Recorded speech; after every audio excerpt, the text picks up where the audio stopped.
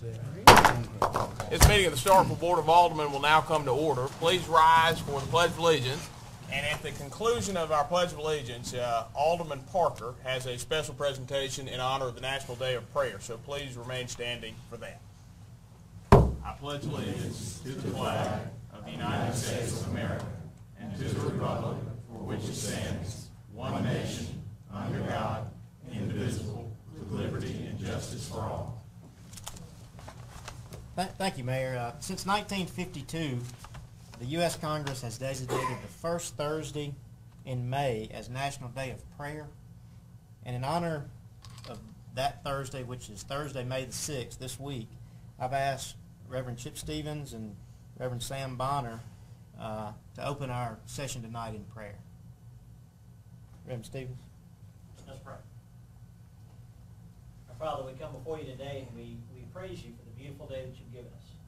We thank you for all of the blessings that you've bestowed upon our community and upon our nation. And Father, we do want to lift up to you our community as well as our country. Father, we thank you for these aldermen who are here and for the incredible task that you've given them, for the mayor. Father, I pray that you will guide them even tonight in wisdom as they discuss some of the things regarding our community. Father, we want to pray for our governor. We want to pray for our Congress. We want to pray for our president. We want to pray for our national Congress. And Lord, we thank you for them, and we just pray for them as they make decisions. We want to pray for our troops who are serving overseas and protecting us. We want to pray for their protection on this day. We pray for their families who are left behind. We pray that they know your comfort and your strength and your guidance. Lord, we want to pray for our brothers and sisters in neighboring communities who've gone through some natural disasters lately. We pray for them in their rebuilding efforts, that they will see your guiding hand, that they will know your love. And Lord, again, we thank you so much because you've been so good to us. And with the incredible blessings that you've bestowed upon us, we recognize there's responsibility with that. And just pray that you'll help us to handle that responsibility in a manner that pleases you. We do love you and we thank you so much. And it is in your name we pray. Amen. Father, we thank you for this day, and we thank you for all you have done and all you have done for each and every one of us.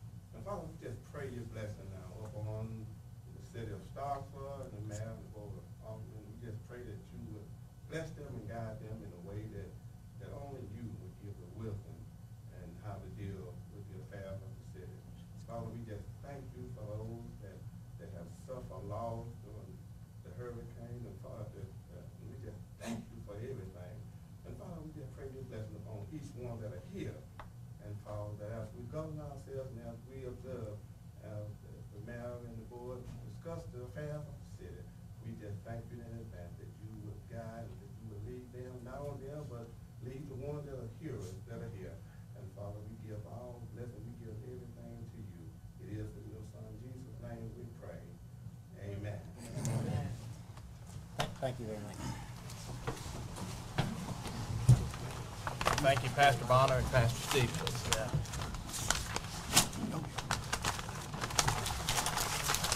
All right, you have before you the modified written agenda. Are there any proposed changes to the modified agenda? Mr. Mayor, may I be recognized? You may. I'm looking for my old agenda because I hadn't had an opportunity to look at the new one, but I got a few matters I want to pull off, so let me just start from the old agenda. Let's start on page dealing with Roman numeral 10 on the board business. First thing we'll pull off is item about the MML. Want to pull that matter off, Mr. Mayor. The next matter will be Roman numeral 11A, airport. Want to pull that one off. Want to move on over to the electric department for the mayor to sign a TVA rate change agreement. Want to pull that off. Want to go down to engineering and streets. Want to pull off. Hold on 1 second. Okay. All right. Engineering and streets want to pull off 3, 4, and 5. And I hadn't looked at the new agenda, item number 8.6, that was under personnel, the request from public services about this salary adjustment. That should be an executive session. Is that an executive session? Okay. And I think that's it, Mr. Mayor. I think that's it. Okay. All right. So that is on page 4, item 10L and item 11A1 off the consent agenda. On page 5, item E2, item F3, and item F4 off the consent agenda. On page 6, item number 5 at the top of the page off the consent agenda. And that's it. Is that correct? Yes, sir. Okay. Please note those items have been removed from the consent agenda on yours that you have before you. Are there any other proposed modifications to the written agenda? I don't have my staff report, but under engineering and streets, F6 at 25.8 does not meet the number in the staff report. Yeah, that's correct. I forgot to left that one off. I'm sorry, gentlemen. You're correct. So I don't know if we just need to revise that. Not sure if that needs to come off. I want it off, Mr. Mayor, if he doesn't. Okay. That's item 6 at the top of page 6 off the consent agenda. Any other proposed modifications? Yes, although we're going to have a public hearing tonight on the historic preservation ordinance, due to some information I received from the attorney, I need to be able to change a couple of the language, a couple of the sentences in the ordinance. And so what I would ask is that we do still have the public hearing tonight because it's been advertised and there may be people here that want to speak to it, but that we move the actual approval of an ordinance to the next meeting, which would be item XE. All right, so the proposed revision from Alderman Corey is to remove item 10E on page 3 from the agenda. Is there any objection? Any objection? All right, seeing none, please note the change. Item 10E on page 3 has been removed from the agenda. Any other proposed revisions to the agenda? Alderman Carver. In the section announcement and comments, Board of Aldermen comments, in the wake of the recent fires, we're going to do the first presentation to the Starkville Fire Department. So it'll be recognition to Starkville Fire Department. Okay, so please note Alderman Carver has proposed revision to his comment under item number 5 to be changed to recognition of the Starkville Fire Department. Is there any objection to that proposed revision? Any objection? Any objection? Seeing none. All right. Are there any other proposed revisions? Any further proposed revisions? Any further proposed revisions? All right. Seeing none, a motion to approve the agenda as revised would be in order. So moved. Motion has been made by Alderman Corey to approve the agenda as revised. Do I hear a second? Second. Motion has been seconded by Alderman Vaughn. All those in favor, please signify by saying aye. Aye. All those opposed, please signify by saying nay. All right, you have your modified consent agenda before you. Any objection to the consent agenda as revised? Any objection? Any objection? Seeing none, the consent agenda is approved. Next item you have before you is the February 16, 2010 minutes. Discussion.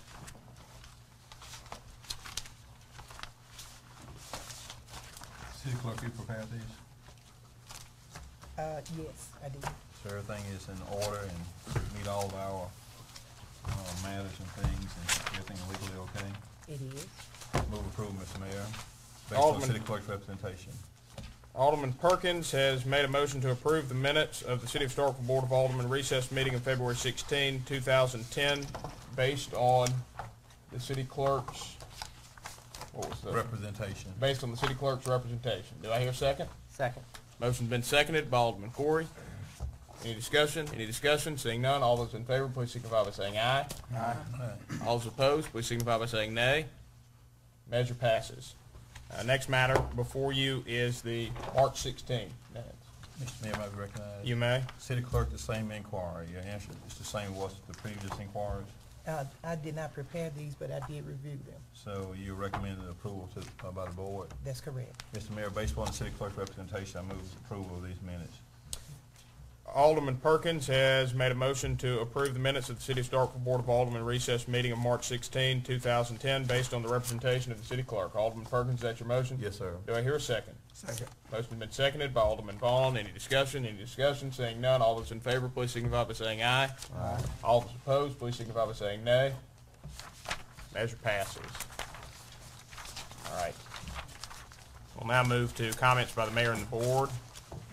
And I have one comment that I previously made, although there is an addition to it this evening, and that is that there will be power outages because the electric department is going to be replacing transformers that will occur over the next 3 months. The first of those is scheduled to occur tomorrow, May 5th. In order to cause the most minimum disruption possible, the electric department will be doing this work in the wee hours of the morning from 3 to 5 o'clock.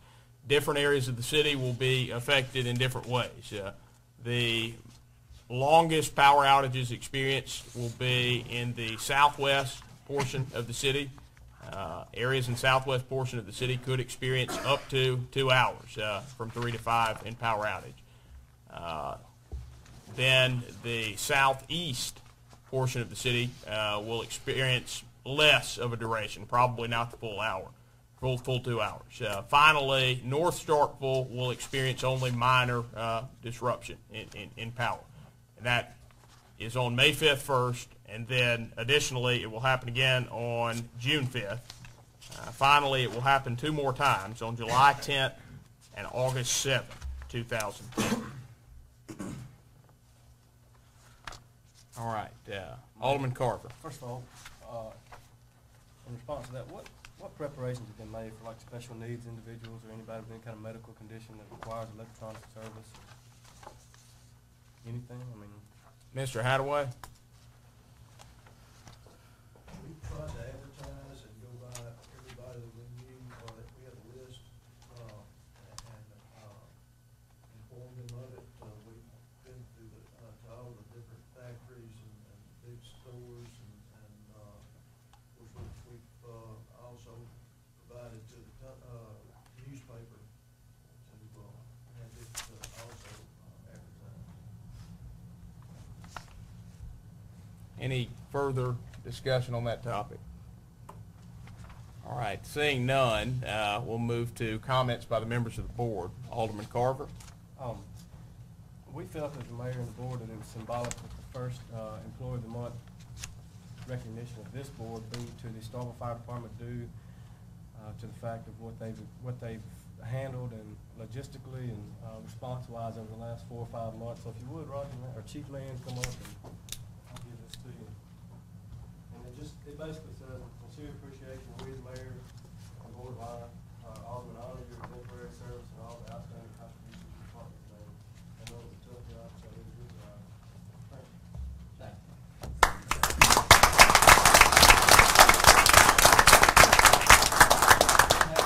Mayor, I would be erred if I didn't recognize that we had a lot of help in this with the police department, electric department, water department. It was truly a team effort along with the county that assisted us. And on behalf of 60 firefighters who are truly going to be humbled at this, thank you. Thank you, Chief. Thank you, Chief. Are there any further comments by the members of the board? Any further comments? Any further comments? All right, seeing none, we'll move to citizen comments. Any citizen wishing to make a comment may do so and be recognized for a maximum of 3 minutes by coming forward, and please state your name for the record at the outset.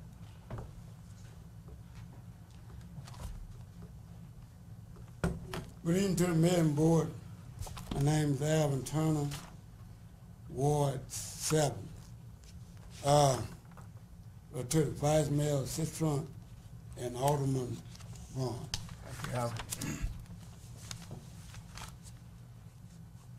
The concerns of the citizens getting very stressful. The citizens, they do not understand why the Carver Ditch situation that the NACP hadn't found out why and how come these people are suffering like they're suffering. Now, if they get in contact with the NACP, we will have to do better. No one wants blood on their hand of something that could be avoided. We don't want no child or no adult to get snake bit. They're crawling. We do not want no one to fall in that ditch, whether it be child or adult. We have a responsibility to citizens, and we should let them know that we appreciate and we care. The traffic lights on Main Street and Family Dollar Store and Brewster, the citizens said that they hold real long and they don't understand. They might need to be checked. The church signs and stuff, the church is supposed to be a safe place for, if we're going to attack the church, that makes people wonder what we really are. Those are some concerns for ourselves. Thank you, Mr. Turner. Further citizen comments? Good evening. My name is Margaret Jordan, and I stand in support of Lee E. Brand Jr. for the appointment to the Board of Education. I would like to begin by reading a letter that was submitted by several area pastors for his support, and it reads, "We, a group of concerned ministers with members in the Starkville City Schools, have drafted this letter to voice our support for Lee E. Brand Jr. being appointed to the Board of Education. We encourage you to make Mr. Brand an appointee because we hold the collective conviction that he is qualified, compassionate, and insightful enough to assist the board in moving our city's educational system forward. As well, Lee is connected well enough in the community to know and express the interests of the citizenship. He is as qualified as anyone, and Mr. Brand will promote the betterment of our district, our children, and our community. With this desire for his appointment in mind, we humbly submit this letter to you, to the Board of Aldermen, and to Mayor Wiseman. We also thank you for your serious consideration in this recommendation. May God bless you. Sincerely, Thomas Rogers, Eddie Jones, Charlie F. Barnes Sr., John F. Johnson, Greg Jones, Lonzie Carpenter, and Joseph Hawkins. And I am Margaret Jordan, and I stand and represent parents, because I am a parent of Starkville School District. I also hold letters, collective letters of 381 members that are citizens, teachers, business owners, and concerned citizens of Starkville School System and Starkville City that also support Lee E. Brand Jr. for that appointment. Should I give this to you? Yeah, give them to the city clerk if she can. Thank you. Thank you, Ms. Jordan. To the mayor and the aldermans, I'm Daisy McDowell about the Carver Driver ditch. It have gotten worse. The sewage is running down through it now. It's hard for me to go out of my back door. I done pulled so much of bleach out in my house today, I thought it was all in my house. Apparently, it's outside. You can't sit on the front, you can't sit on the back. It smells awful. And I'm pleading with you all to pipe that ditch and cover it, because it's getting worse and worse. It's not healthy. The mosquitoes is awful already. The snakes kept a little, my friend said it was a little rattlesnake in my backyard. yesterday. He was like that, but still it was a snake. So I'm begging, pleading, to cover Carver Drive ditch because it's getting awful. Mr. Mayor, may I be recognized? You may. Ms. Fruhl, the board had received information from the city engineer that probably the preferable time to begin is going to be in July. Just continue to monitor that for us and see can we do the board approved work in as soon, if allowable as determined by your staff. But just stay on top of that so we can address this as soon as we can. Maybe July, but just stay on top of it and let us know. Thank you. And the Public Services Department has been working on the sewer. In my last conversation with Doug Devlin about it, he indicated that they were nearing the final stages of completion. And it's my understanding that work is expected to be done this summer, before the end of June, on the sewage repair. Are there any other citizen comments? Any further citizen comments? Any further citizen comments? Okay, seeing none, we will move to public appearances. And our first public appearance this evening is by Dan Moreland, Chairman of the Parks Commission, and Matthew Wright.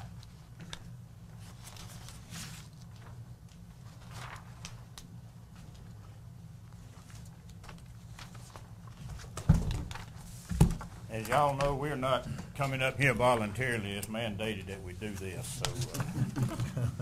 So, all of you have a copy of our current sports program summary.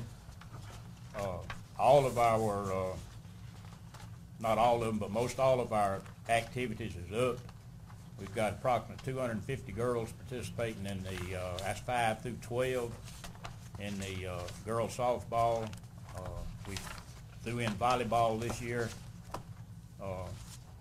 Have 4 teams in it. Winona and Columbus have copied us in our high school softball, and so we down a few teams in it. But it's kind of makes you feel good, even though we down, that some of the other towns are copying us instead of us always copying them. As you can see in here, we got a new website coming up. It's be user friendly. It's guaranteed the gray-headed people can use it. I guess that's me too. But as you see on this page, it goes from age organized activity, not necessarily sports, but activities from age 5 through whatever. Our Silly Camp deal got a state award last year, and it's basically what it says, a silly camp, but it works, it pays off, it gets kids coming. On the news last week, all the schools are are trying to cut budgets and do better and cut monies and this type of stuff. In one school, and I'm not going to call the name, but it wasn't in our county, they're going to cut their budget by $200,000 a year by cutting out elementary PE. Now, to me, that's working against anything that everybody has said to put your potato chips down, get up off the couch, and go play ball. But, I just hope we don't come to having to cut out activity. I mean, it doesn't cost anything for a ball and a bat or, anything like that, but that's something I hope it doesn't come to. Our soccer tournament was rained out last week, 69 teams, and that's probably 1,000 players, not counting grandmothers and granddaddies, mothers and daddies. That hurt us a lot, but, that's just one of those things. We were real fortunate the weather didn't do anything to our fields. New Albany, I think the rain and all wiped their park completely out. So they said it would be 2 to 3 weeks before they could even open back up. If you look over on the second page here, those are dogs and not deer. The dog park, it's doing good. A lot of people there. We're considering or discussing opening another one on the south side of town. It's been a great success.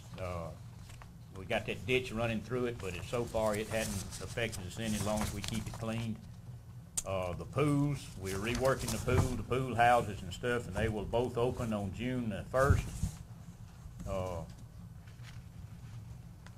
that's about all we have other than what's in here. If y'all have any questions pertaining to this, we'll be glad to let Matthew answer them there. Questions or comments by the members of the board? Are there any questions or comments from the members of the board? Alderman Ball. Good evening, Matthew and Matthew, I want to thank you so much for the work that you're doing on JL King on West Side Food. It looked great. You got a new facelift, and I'm sure it's going to attract some attention. Appreciate all the work that y'all have put into it. Appreciate it. I'd like to add to what Alderman Vaughn said. Matthew's doing a great job. And I would brag on him, but it would ruin my reputation if I bragged on him. She is taking minutes now, that's recorded. But he does a good job. As I told y'all the last meeting, we have, the gym has been built, and you know it takes a lot to run it, but our payroll has not increased any. In fact, we're down 2 people from what it was when we built the gym. So anytime you can take on something like that and not increase your payroll, then I think we've done a pretty good job of managing. We put people to work that had been kind of floating, and they all accepted it, except Matthew's leadership, and I think we've got a good crew, probably the best crew we've ever had. Sammy Wilcutt's doing a good job. He come here like Bailey Howell and all the rest of them to play basketball out here and forgot to go home. That's about 40 years ago. But Sammy's doing a good job with the youth. He's just fixing to get into his busy time. But what we need all of y'all to do is to encourage people to use the parks. The numbers are up. We have from 350 to 500 that uses the gym and the walking tracks and all every day. But we want to encourage you to send your kids down, bring them down, and let's keep everything going, keep our numbers increasing, because that's what makes all this worthwhile. It's kind of like, you build a business and they say, oh, you're going to have enough parking. Well, I hope not. And that's the same way we are with our parking down there. We're running out of parking, but we're still looking into doing some more with that. The county is still backed off. They hadn't backed off, but they hadn't built a bridge that they were going to that will add parking on the south end. That's coming hopefully this summer. They were designed to put in just one bridge across there out of the middle, but the engineers said that they would have to have some pilings down, so that took a little longer, and that's what we're holding on now. They've also agreed to cut and smooth up the field down by the Coca-Cola plant, and we're going to have some, hopefully to have some practice fields down on that. We can't put lights because of the airport, but we've worked in agreement with the airport to have that, and once we get it smoothed down to where it's growed up and rutted to the point that we can't do it with our equipment, but the county said that they would come down and bush hog it and smooth it up with the road grader, and then after that we'll be able to maintain it and we'll be able to utilize some more space down there. Matthew, you have anything else? That's about it. Well, if y'all have no questions, we appreciate your time. Any further questions or comments? I just want to also say, we noticed on the financial statements, and your revenues are actually up $43,000, and that's a result of increased rent on the multi-purpose building. Correct. So that's great. It looks like every category seems to be up. We had nothing to go by when we come up with that, but the rent is coming in real good. We have 2 churches that meet down there that pays rent, renting out the buildings, but we had no idea who would rent what, but it's just worked out real good. And we appreciate the fact that y'all gonna match the dollar per dollar for what we rent it for. That's gonna help us a lot. Thank you for your, thank you. Thank you, Mr. Moreland and Mr. Wright. All right, our next public appearance is by John Maynard. Kathy Yelston was unable to make it tonight on the GAP program. Mr. Maynard. Kathy Yelston does send her regrets. She is on the coast tonight working with a company down there. The good news is it looks like as though the economy is turning around considerably, at least in the state of Mississippi, because we've got more people from MDA, and my peers across the state are much more busy than we have been. Thank you for entertaining. Thanks for having me tonight. I have a good news, bad news scenario to bring to you. Bad news is 30% or more of the population of Octavia County lives below the poverty line, the federal poverty line. The good news for that is, number one, the bulk of that is comprised of students who typically have very, very little income and are not necessarily causing a distressed situation. The other piece of good news is that the state of Mississippi has recognized us as a GAP-eligible community.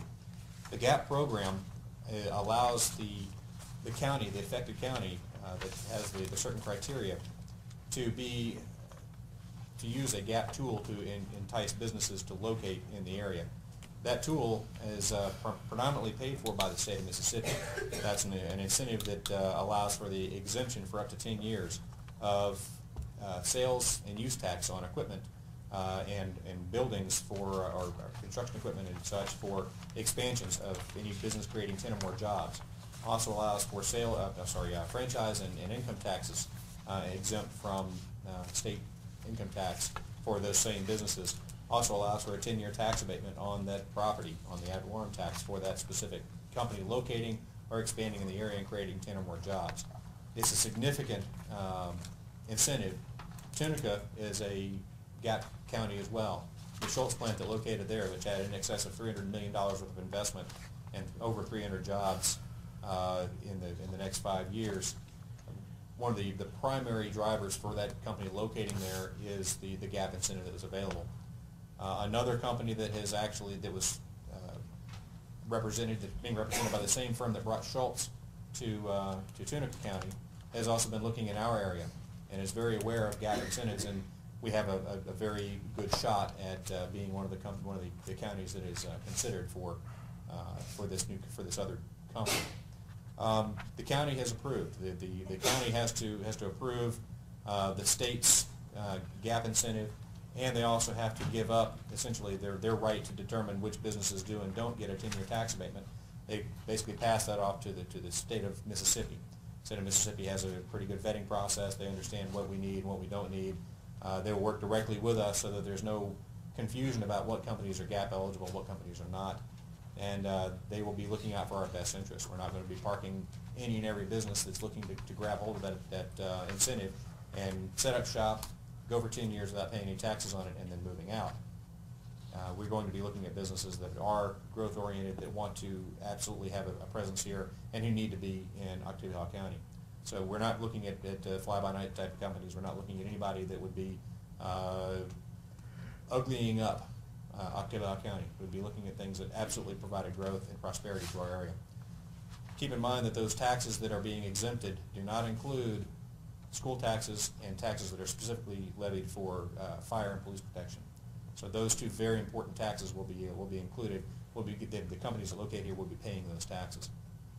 Yeah, before you a resolution to endorse the GAP resolution that was passed by the county. I highly recommend that you absolutely endorse that. I thank you in advance for doing so. This is something that is going to set us apart and give us a huge leg up in attracting and growing the businesses that are here in Starkville. With that, I'll entertain any questions about the GAP incentives or other things that you may have on your mind. Questions or comments?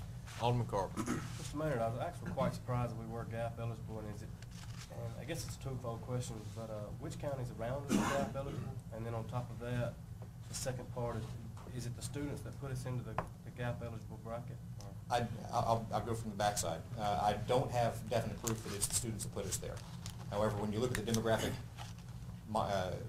scales that are there, you can see that the bulk of the people that are living below the poverty line are living in one or two person households, are in the age group. There's a huge spike in that 19 to 29 year olds. There's a huge spike there. All the indicators say that it's college students. You can look around and see that we do have prosperity in Starkville. There are pockets of poverty in and around Starkville and in the county, but the bulk of it you see a fairly prosperous county. So the numbers sort of add up for it to be students. So that's really anecdotal on my part, and just kind of a thumbnail idea about where those demographics are coming from. The other one is what other counties are around us that are GAP eligible. District 4 in Lowndes County is GAP eligible, but they don't have a lot of infrastructure and other things that are in place to be able to attract new businesses that are there. As far as being around us, none of the other counties that touch us, I don't believe. I have to look at the list. Neshoba County, I believe, is actually, or no, I'm sorry, Noxubee County is actually GAP eligible. But there again, they don't have as much infrastructure in place as we do. So we have a real opportunity here to be very attractive for both the things that we have already and the things that we can put on the table as far as the gap incentive. Further questions or comments? Alderman So Dale. this is a separate, our gap agreement, our program will be separate than that of the county?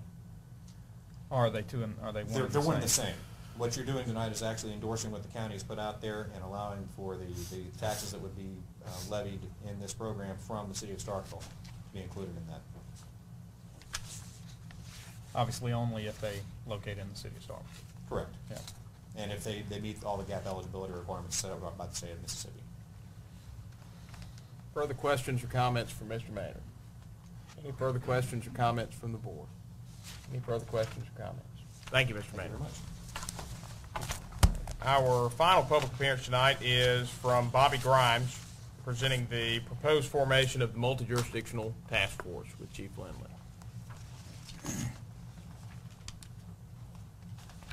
Mayor Board, this is retired Major Bobby Grimes. I'm going to help him with this presentation as far as just an introduction. Bobby is a resident of Starkville, he and his wife. He had a distinguished career with the State Narcotics Agency. He's been retired, and since he has retired, he has been working for West Point and Clay County on a concept that many of y'all see quite a bit of these days in the media and on television, which is a cold case squad to solve unsolved homicides that are lingering. He has had success there, and is in fact, he and his team have solved 2 there already that were heretofore unsolved.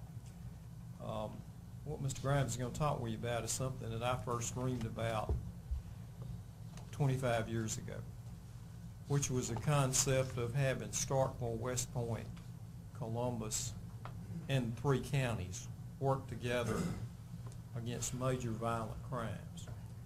All 3 cities in all 3 counties have unsolved cold case homicides.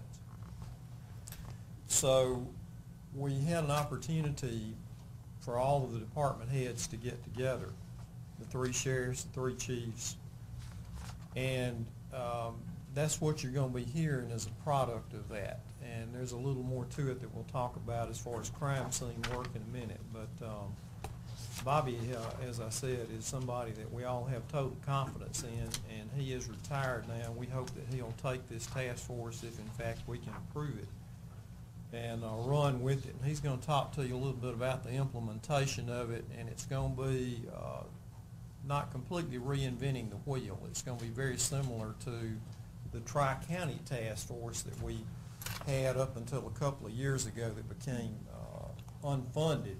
But that was primarily for narcotics. This is going to be for violent crimes. We'll have one of the first ones in the state. But Bobby, I'm stealing your thunder. Go ahead. Thank you. Thank you, ladies and gentlemen, for having me tonight, and let me speak with you. What we're trying to form is exactly what the chief has explained to you. We're putting together a grant proposal. I've already submitted it to the Department of Public Safety and Planning to help fund the formation of this task force, asking for the salaries of everyone involved in the task force. Each agency would be responsible for supplying 1 officer, 1 investigator to the task force, except for Clay County Sheriff's Department. They're going to be supplying an investigator, a director, and an administrative assistant. And they've already signed off on their responsibilities for that part. The grant is for 2 years. It's through the Recovery Act funding.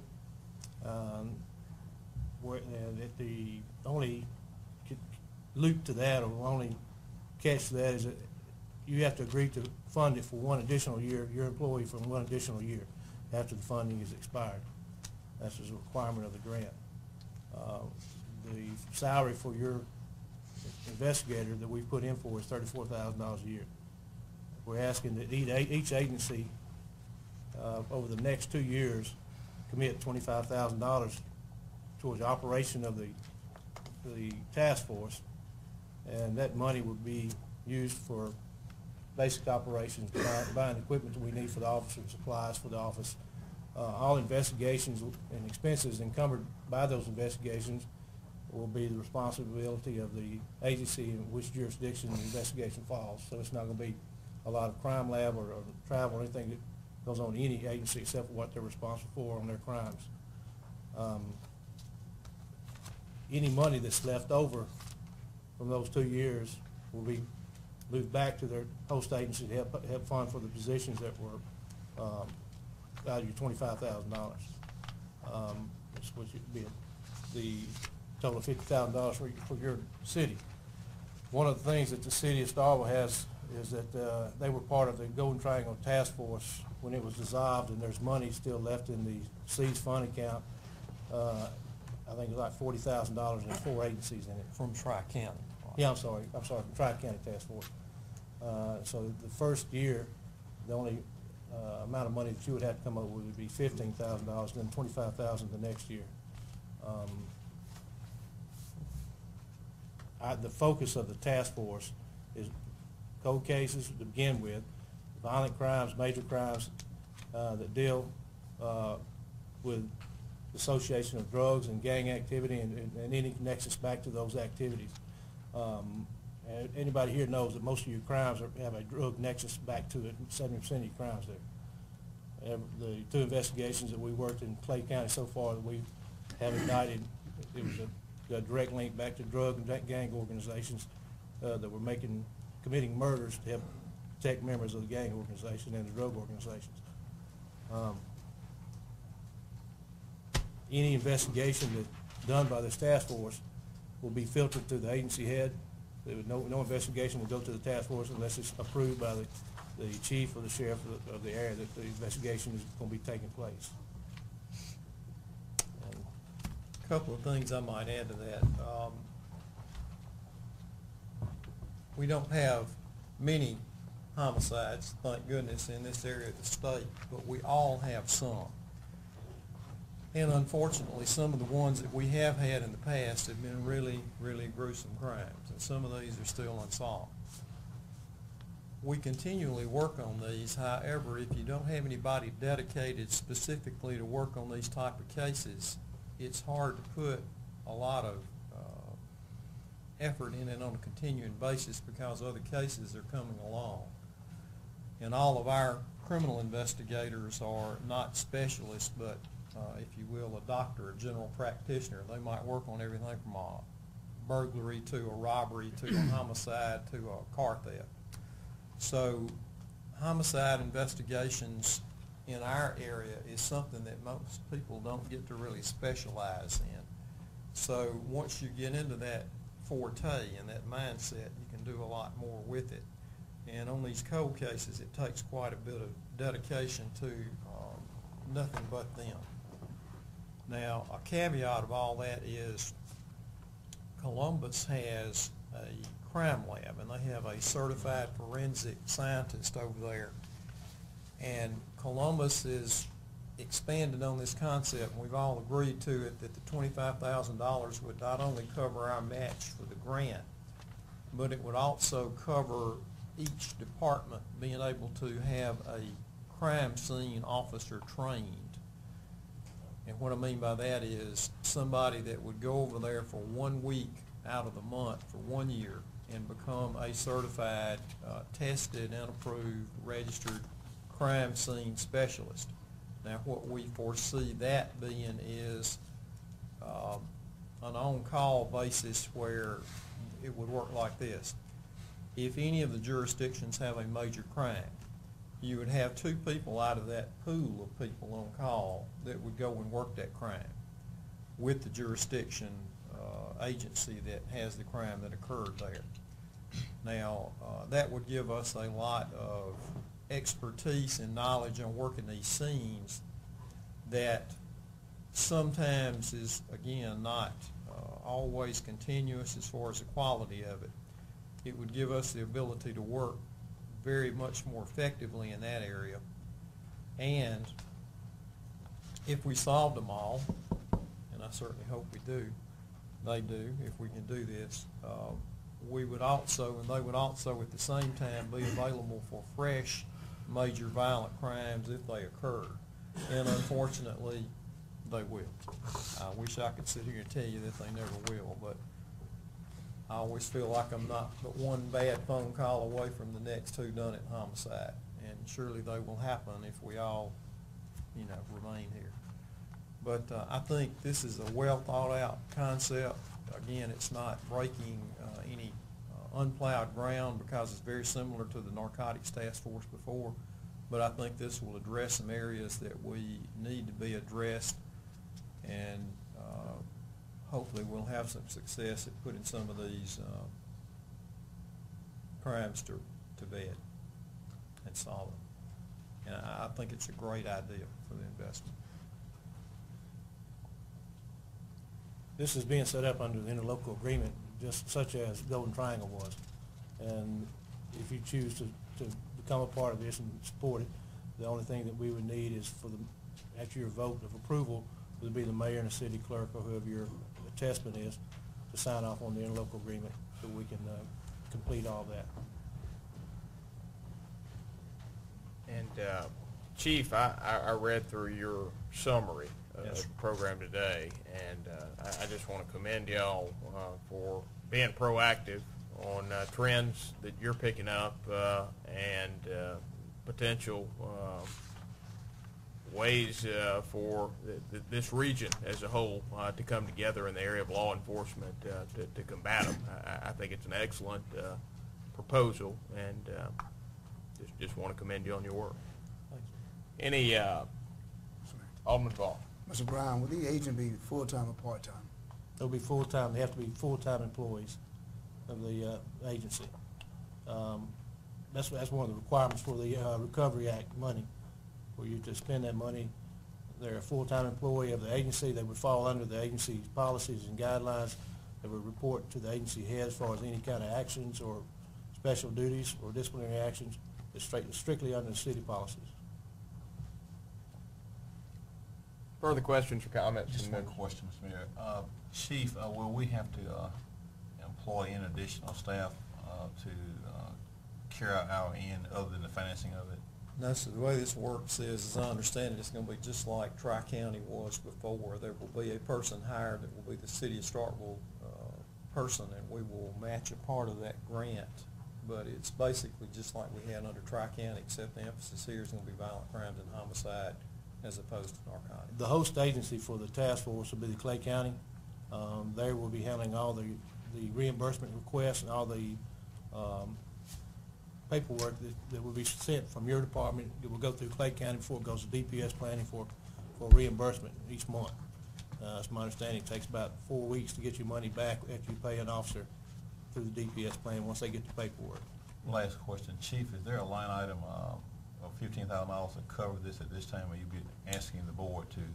What we anticipate, Mr. Perkins, is we'll attempt to use the money that's left from Tri-County. Yes, sir. And whatever money we need, and we've only got until October before a new budget kicks in. I think we're going to have enough to come up with the money that would fund it through now in October.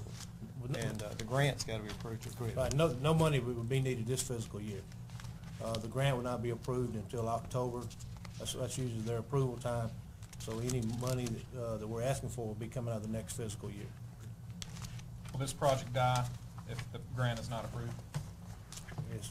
Well, I don't know that we'll have the people putting, the agency will have the money or the manpower to put into the task force. And I'm guessing we haven't. I mean, we feel pretty confident about our proposal.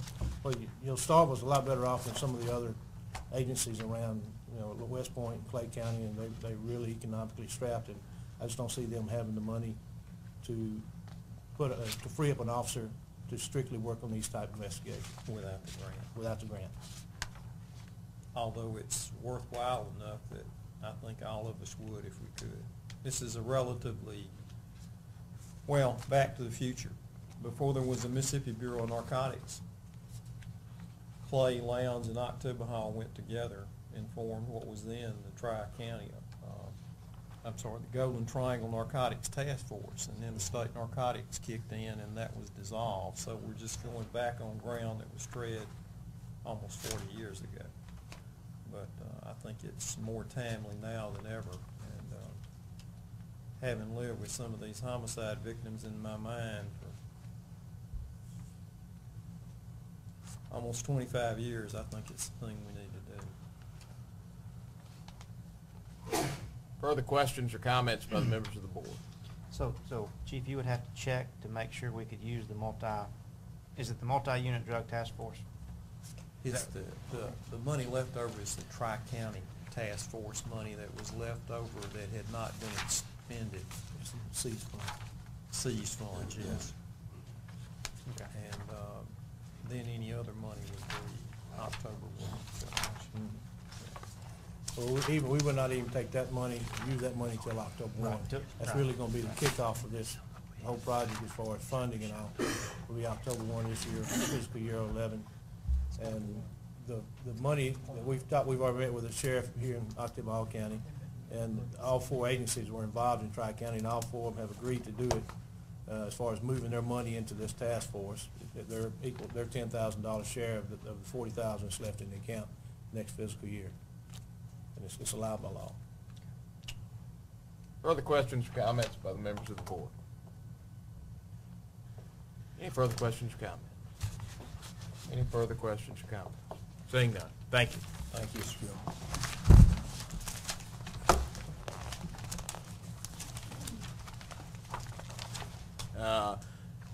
Alderman Corey, would you like to introduce?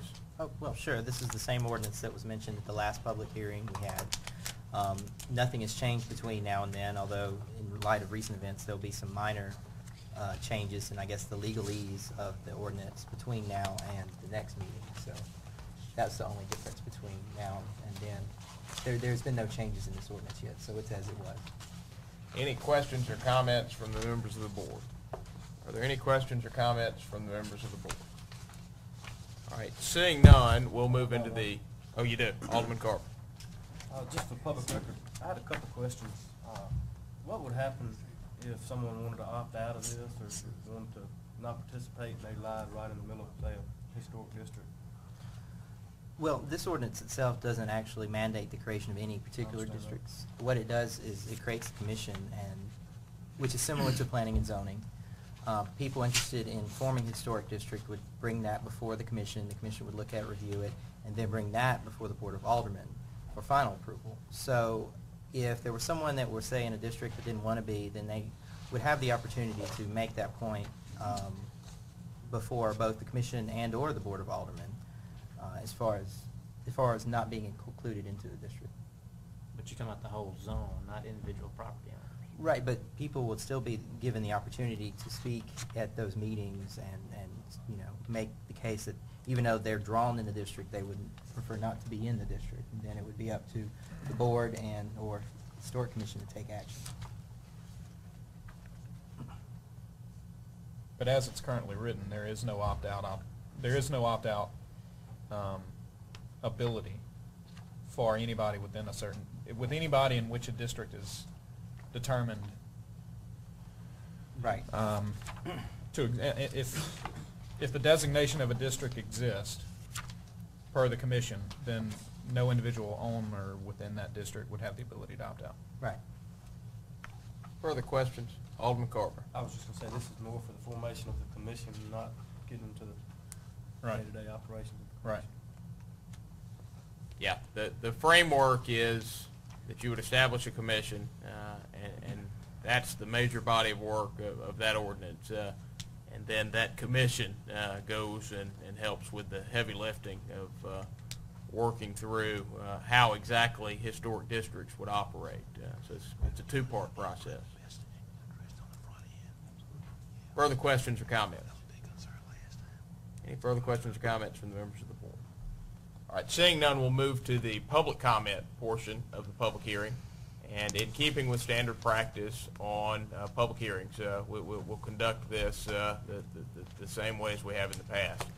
That is, we will alternate between those wishing to speak in favor of the proposed ordinance and those wishing to speak against.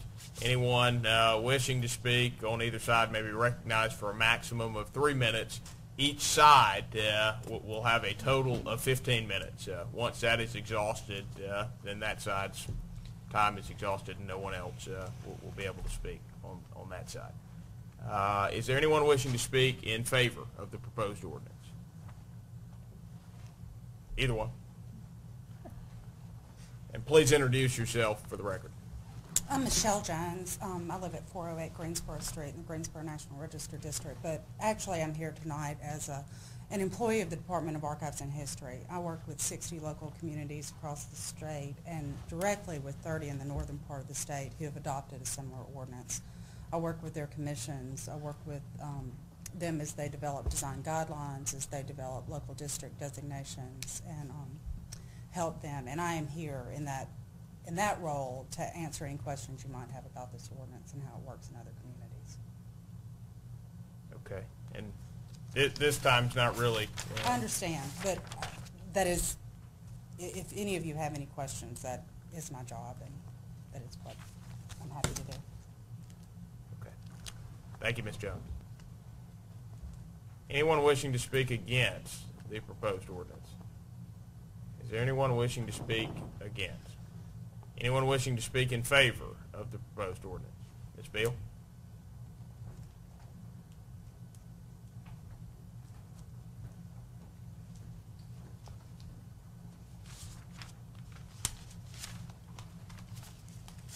I'm Mary Lee Beal, and I thought I was going to start crying when you asked for this to be postponed, because I have been dealing with this for approximately 30 years. I live at 516 Greensboro Street, but I've been involved with the interest of historical preservation for much longer than that. I've lived there approximately 11 years. I know people are opposed to this, but I think they really need to look and understand what their opposition is. There's this thought that, well, my civil liberties or my property rights are going to be taken away from me. That is not necessarily the case. For those of you who live in areas that have covenants, then you are protected. These districts, these historical districts, do not have any covenants, and they are trying to somewhat protect themselves. You want to, this is the commission, they're going to look into it, but one of the reasons that you want historic preservation is you want the preservation of the history, and you want the preservation of our community. And if you look at the way Starkville has developed the last 50 years, we have not done a very good job. We have built neighborhoods among businesses, etc. For those of you who have constituents that are opposed to this, the zoning ordinance is far more restrictive almost than the historical preservation ordinance would be. It's an excellent approach to promoting a municipality, preserving the historic architecture and cultural resources. Many times objections are based on a misunderstanding of the goals, and this is what I encourage each of you all to talk with your constituents about as to what their objections are. You can look at Madison, Mississippi. They have very, very strict requirements, and it certainly has not inhibited their growth by any stretch of the imagination. Some people say it's another level of bureaucracy. It possibly could be considered that. It's also considered, some consider it an inconvenience. But the bottom line is the results are positive. Creation of local historic districts stabilize and often increase residential and commercial property values. There are some properties on Gillespie Street, a couple that have sat empty for a number of years. You've got several that are desperately need repair. You're dealing with the health and safety of the citizens of this community. Historic rehabilitation encourages additional neighborhood investments and produces a high return for the dollar spent. So I would strongly encourage you in 2 weeks to please consider creating a historical commission and let this commission begin the work in trying to create some possible historic districts in this town. And at the moment, we primarily are looking at the Greensboro area, Overstreet area, and the Nash Street area. Thank you, Ms. Bill. Thank you. Is there anyone now wishing to speak against the proposed ordinance? Anyone wishing to speak against? Seeing no one, is there anyone wishing to speak in favor of the proposed ordinance? Anyone wishing to speak in favor? Anyone wishing to speak for, against, or in general about the ordinance? I always get something. Hey, I'm Mark Duncan. I live in Ward 1 at 505 Greensboro Street, and I was part of the committee that actually brought this ordinance before you tonight. To me, what Ms. Bill has mentioned is pretty much the gospel according to the things that we need to look at from a historic preservation perspective for the city. When my wife and I first came down to visit Starkville to decide if we were going to move to the city, one of the things that we took back with us were the memories of Greensboro Street. Older historic homes tend to leave an impression on people when they come to visit, and they tend to have a positive influence on them when they go away. And if they start to maybe look at Starkville, to move here either for work or for retirement, positive impressions of the city are always good for us. So protecting these areas that create a good impression of the city should be, in my mind, foremost for the city. In that regard, I encourage you to pass this ordinance so that we may continue to protect those things that project a positive image for the city. Thank you, Mr. Duncan. Anyone wishing to speak for, against, or in general about the proposed ordinance? I'm Bethany Stitch. I live in Ward 1. I'm married to Mark. But I just want to point out one thing that I didn't know until I saw the agenda. But if you're considering becoming GAP certified and abating future taxes, but not protecting the resources that you have right now that are economic drivers for your city. I mean, in our first impression reports, the historic districts were considered one of the most important parts of their visit to Starkville. It is a pivotal part of Richard Florida's creative class economic development drivers formula. So I would encourage you that if you're willing to abate future taxes for future generations, let's protect our historic resources that we've had over 100 years that are in our community, that are serving as economic drivers before we abate future taxes. Thank you, Ms. Stitch. Anyone wishing to speak for, against, or in general on the historic preservation ordinance? Any further comment? Any further comment? All right, seeing none, we'll move back into discussion by the board, and now would be a good time if any board members have questions for Ms. Jones, who is a local authority on historic preservation, or comments in general. Discussion by the members of the board. Alderman Carver. A couple questions for any member on the committee, but I'll just ask them in the simplest way. One is, there are a couple properties on Gillespie that are probably better if they were torn down and just rebuilt. So if they were, clarify, are they going to have to specify or make a house look like the houses next door to it, or would they be free to build a house as long as it pertained to a general look and size? I mean, what kind of specifications do they have? That's fine. Yes, ma'am. And do I need to? Whatever suits you. When a local district, when a local ordinance is adopted, it gives a city the right to appoint a commission, and that commission then would recommend to the board the local district. Before doing that, I recommend to communities that they develop design guidelines for rehabilitation and new construction. It is my, every community has a different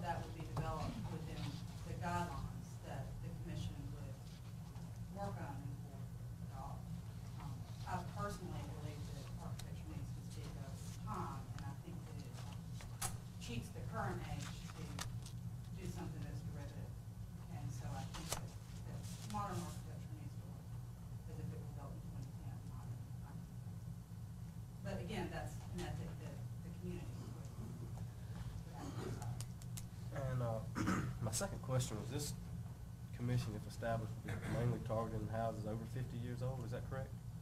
That is the standard The standard. number established by the National Park Service. It's about a generation and a half, and that's why it exists.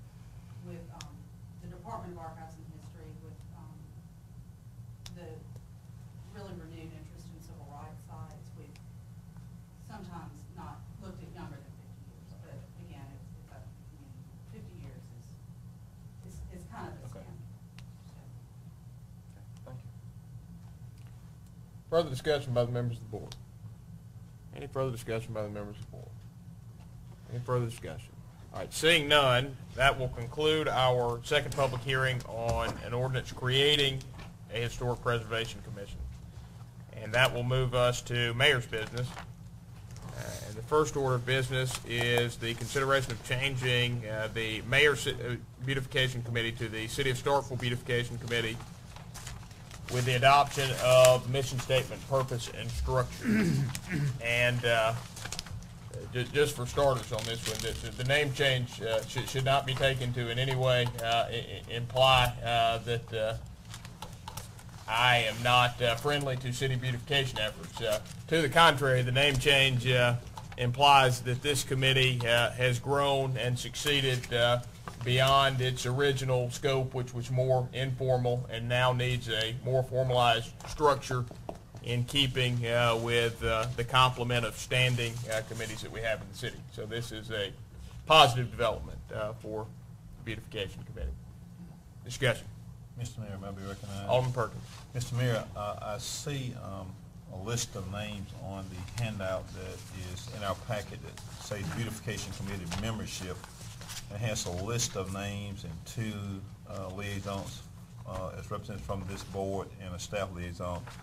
The Beautification Committee membership is not consistent with the City of Starkville Beautification Committee that's already in place. Is it your intent that we keep the same existing beautification committee in addition to these names, whereas under the existing membership there is one member from each ward? Mm-hmm. And so when you look at the handout, I had to kind of go and track some information down. It wasn't all contained in this document. If you see the list here, it gives individuals from different areas of expertise, but if you go further into the packet, it lists further information about our the names of committee members. You'll see wards 5, 1, 3, 6. In other words, the different members from and represented from different wards. So we just need to make it clear, if we approve this document that's before us, that we hopefully will not eliminate any existing membership. If anything, I think we need to add. I think the members, well, matter of fact, the members that we do have done an exemplary job, and I have been a part of the appointment of these individuals from each ward to this beautification committee. So we just need some clarification from you on that. Yeah, and it is certainly not my intent to eliminate anybody who is an active part of this committee. This committee has, I guess, morphed as it has drawn interest from people from outside of the committee, and as people have become more active participants. My understanding is that the committee has grown to the membership that you see listed here. Alderman Dumas or Corey, do you want to comment kind of on how this committee's developed? I'll speak to that, and I just, as Alderman Perkins was mentioning this, there's a, on the beautification committee structure, it does list that each representative will be from each ward. But I will say that the intent of the people that are listed on this committee, on the proposed membership, are those, as you talk, that have really morphed and continued to come to the meetings. We've had several meetings. We've had several significant developments, raising of monies, and I commend the committee chair, Dylan Cargus, for most of that work. But I forget the time in which I came to the first, as the liaison to the board, the first meeting, but since that time, these are the individuals who have shown an interest and have continued to come to those meetings. I, for one, personally think that in this, from this standpoint, that there's some significant attributes or the specificity of the focus of each member is vitally important. Not disregarding the ward aspect, but it's kind of this is what's left standing type of approach to those that have been involved and want to still continue. Well, and the way the structure is worded is that it would be at least a representative from each ward, or a minimum of 7 with an attempt to have at least a representative from each ward. So a thought on this is you could adopt the list of active participants as it stands, and then where you don't have representation from a ward, you could advertise for letters of interest to fill that out. Alderman Perkins.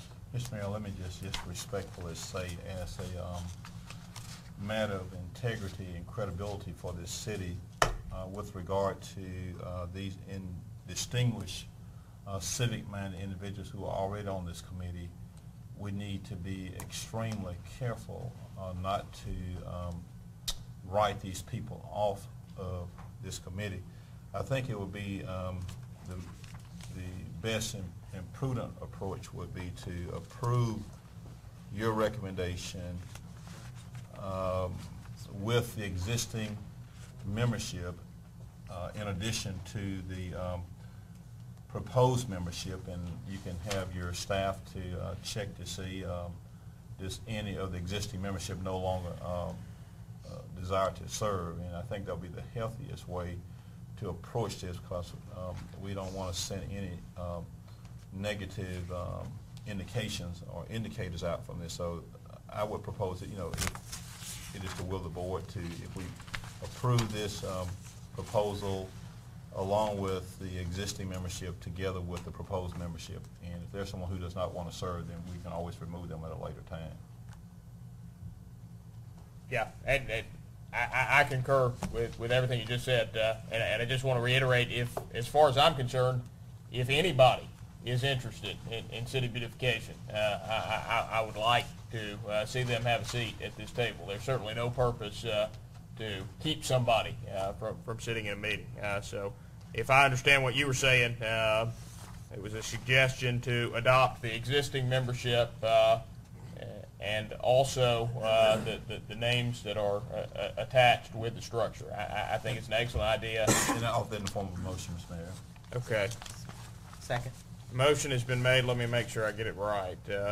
To approve the renaming of the Mayor's Beautification Committee to the City of Starkville Beautification Committee, adopting the structure, purpose, and bylaws, and confirming the appointees of membership as attached in addition to the original members of the committee. Is that your motion? Yes, sir, Mr. Mayor. Do I hear a second? Second. Motion been seconded by Alderman Corey. Alderman Perkins, do you wish to speak on the merits? No, sir. Discussion by the members of the board. Is there any discussion by the members of the board? Any discussion? Any discussion? Seeing none, all those in favor, please signify by saying aye. Aye. All those opposed, please signify by saying nay. Measure clearly passes. Next matter on the agenda is the discussion of a consideration for a date for the city bus tour and recap of the strategic planning session. And everybody should have, although I can't find mine, a calendar. Did we have? Did they end up?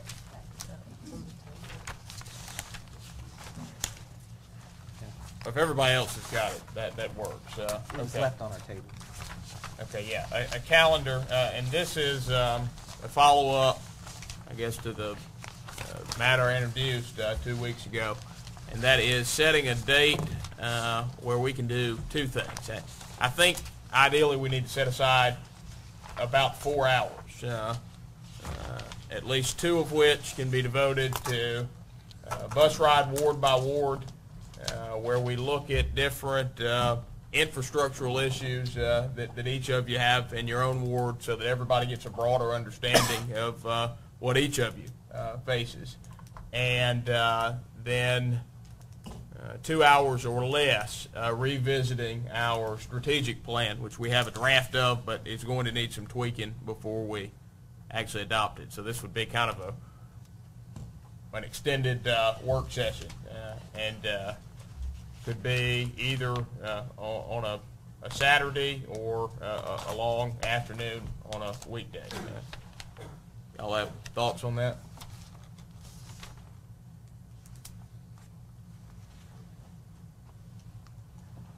Time's getting pretty packed, so we need to do it. Yeah, and I would suggest that we look at the weeks in between board meeting weeks. Because I don't think you would want to do a board meeting and then turn right around and do this. So if you look at the month of May, that would give us either next week, the week beginning on Monday the 10th, or the week after the meeting on the 18th, which would be the week beginning on Monday the 24th. Just a general thought, I think either Friday afternoons or Saturdays probably tend to have the least schedule conflicts. I know Alderman Perkins, you mentioned that you preferred weekends at the last meeting. That'll be fine, yes, sir. Well, let's take that first Saturday, the 15th. Any conflicts on Saturday? You got one? How about? I mean, I'll just have to try. I mean, we can look at the 29th. Is there any conflicts on the 29th? Is that Memorial Day week? It is. Yeah, I'm going the 29th. Okay. I think. The 15th is probably going to be a better shot than the 29th. Do you have something you think is flexible or not movable? I could know tomorrow, but I can't.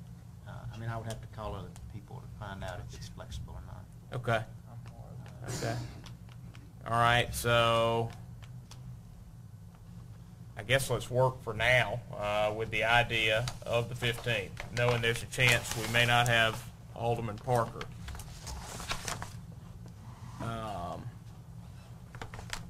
Is a morning or an afternoon session or midday better? What do y'all think?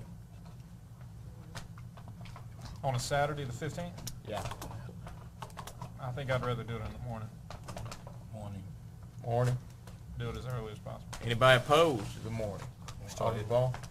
But still, if Alderman Park is not there, it still doesn't stop us from visiting his ward. No, absolutely not. As we get closer to doing it, we're going to have to work through it logistically. One of the things that I think will be helpful is for everybody to see the things that are scheduled for work from the city engineer, but also maybe things that aren't scheduled for work that you know of in your ward that the discussion needs to be had about. One of the best ways I can think of to do that is perhaps if everybody coordinates with the engineer leading up to, so he's got a good schedule of things to show in each ward. So perhaps a way we could do that in the event that you weren't able to make it, if you could go on and have the items to be shown in your ward coordinated with the city engineer. Do 8 to 12? 8 to 12? Great. Yep. Great. On the 15th? Okay. We don't necessarily have to have a motion on this. We can just all know that that's the time to do it. It will be an open meeting, so of course press is invited and there'll be space on the bus. Taylor, you buy breakfast. Tim, you buy lunch. Okay. Any further discussion on that?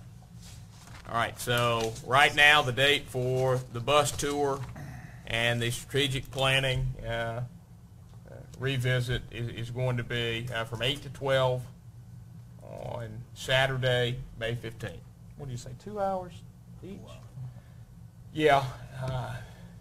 Yeah. I think the strategic plan will take less time than the bus ride will, but at the same time, nothing has proven short thus far with the strategic plan, so I hesitate to say that. Mr. Mayor, since it's going to be open meeting, you may want to remember to recess until this time at the end of the meeting. Well, it'll be a work session. Okay, I think you said open meeting. Yeah. Okay, I'm with you then. Okay. Okay. All right. Any further discussion on that? Any further discussion? Okay. Seeing none, the next matter on the agenda is the consideration. All right, where is?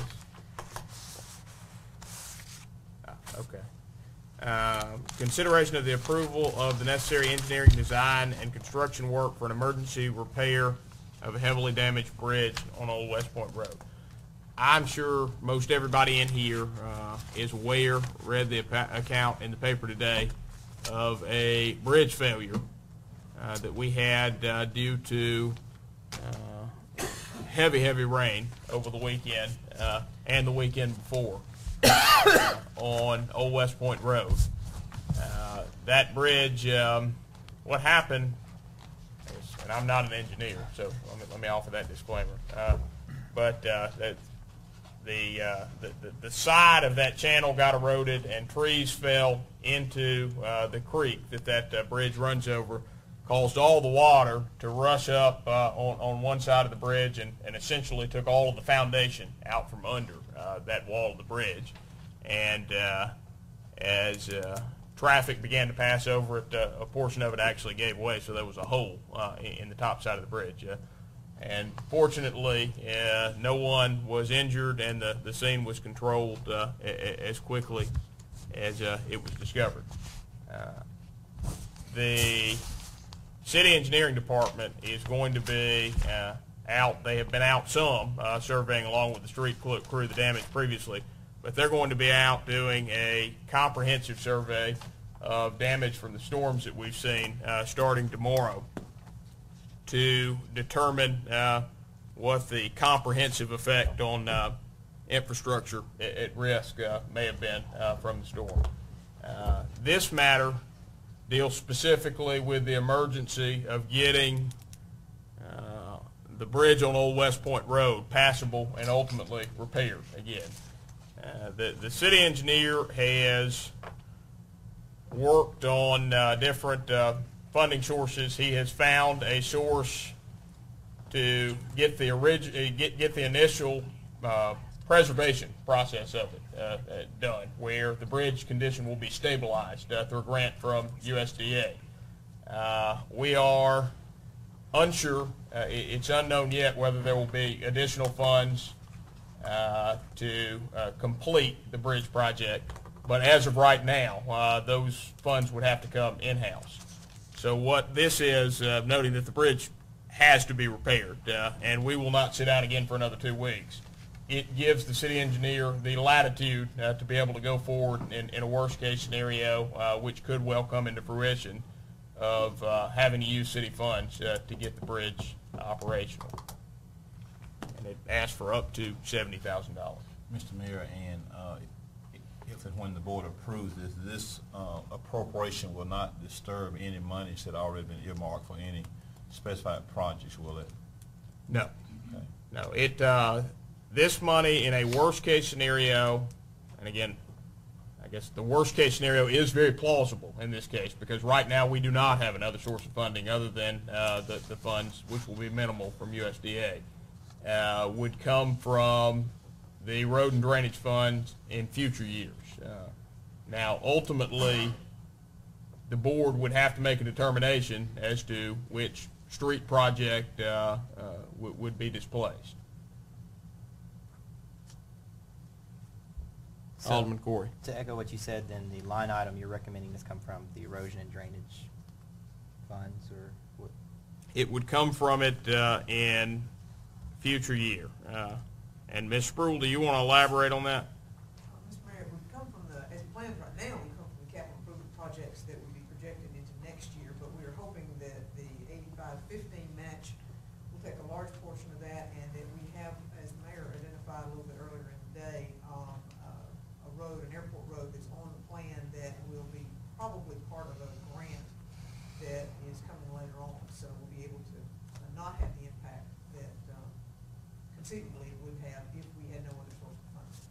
Will this request involve the need for emergency purchasing as well? And if so, then do you need to have us craft the motion in a way that allows for that as far as the bidding process goes and everything for the work being done? Well, we're going to go out and get, that's a better question for Marquita. We've already got an engineering firm that is on staff, basically, that we have approved as a board to have as a resource. But from an emergency purchasing standpoint, I'll let Marquita address that. As far as the emergency purchasing, we will need to declare this an emergency and use the emergency purchase bid laws for that. Okay. And that way we won't have to go through a bidding process.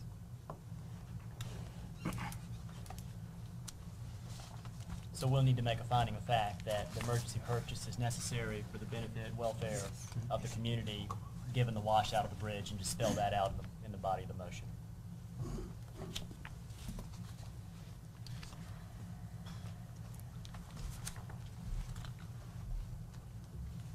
Okay, so does the motion that makes finding a fact of the emergency have to be a separate motion, or can it be a part of the motion? It can be a part of the motion. Okay. Like it needs to be a part. 'Cause Right. Okay. All right, so, How's this need to read? well, the important thing is the city engineer has set a budget of $70,000, which is intended to be the worst-case scenario. So ideally, it would give the city engineer enough latitude to spend up to $70,000. And also, the city clerk and the city attorney have noted that there needs to be a declaration of emergency. So that's another essential component. Alderman Corey? I don't quite have PC's flair for motions, but I'll try and do my best to come up with one real quick. And so that said, I would move that we approve the emergency repair of Old West Point Road, the Old West Point Road Bridge, excuse me,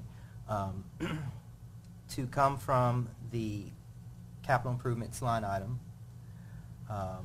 and that the city recognize this as an emergency purchase based on a finding of fact that is contingent upon the needs and welfare of the people of the city of Starkville.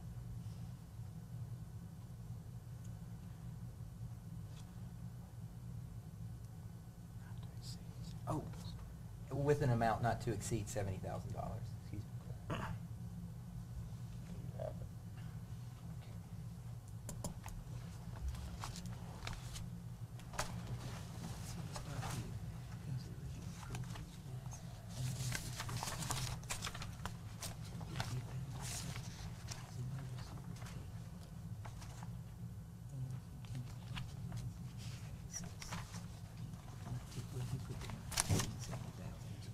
Okay, so with the approval of necessary engineering design and construction work for the repair of a heavily damaged bridge located on Old West Point Road in an amount not to exceed $70,000 contingent upon the finding of fact, the needs and welfare of the citizen.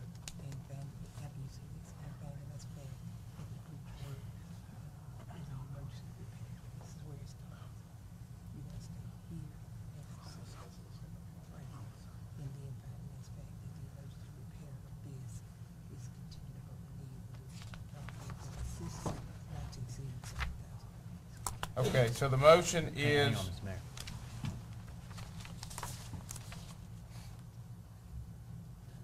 We need to change that language. Okay.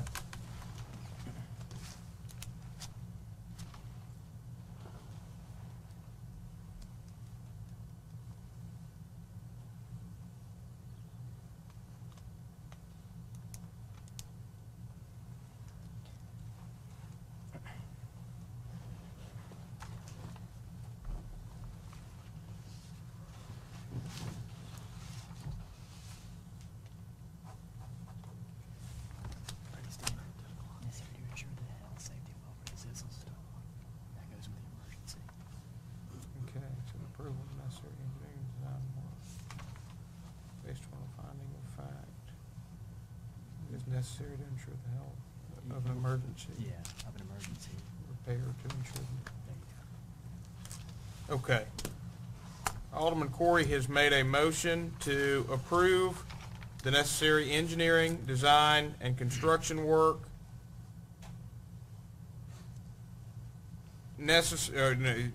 for the engineering, design, and construction work for the emergency repair based upon a finding of fact that it is necessary to ensure the health, safety, and welfare of the citizens of Starkville of a heavily damaged bridge located on Old West Point Road in an amount not to exceed $70,000. Is that your motion? Close enough, yes. Okay. Do I hear a second? Second. Oh, okay. Motion has been seconded by Alderman Dumas. Alderman Cordy, wish to speak on the merits? No. Any discussion? Any discussion? Any discussion? Seeing none, all those in favor, please signify by saying aye. Aye. All those opposed, please signify by saying nay. Measure clearly passes. And that concludes mayor's business. Without objection, I would move us into a brief recess. Is there any objection to moving into brief recess before we move to board business? Any objection? Seeing none. I need to know this. Meeting will now come back to order. We are now into board business, and the first matter of board business before us is the interview of candidates for the vacant Starkville School Board position. We will conduct these interviews in alphabetical order. Now, this is an open meeting. Yeah. Recuse myself, please. We'll give Alderman Vaughn and Alderman Dumas a moment to exit the room.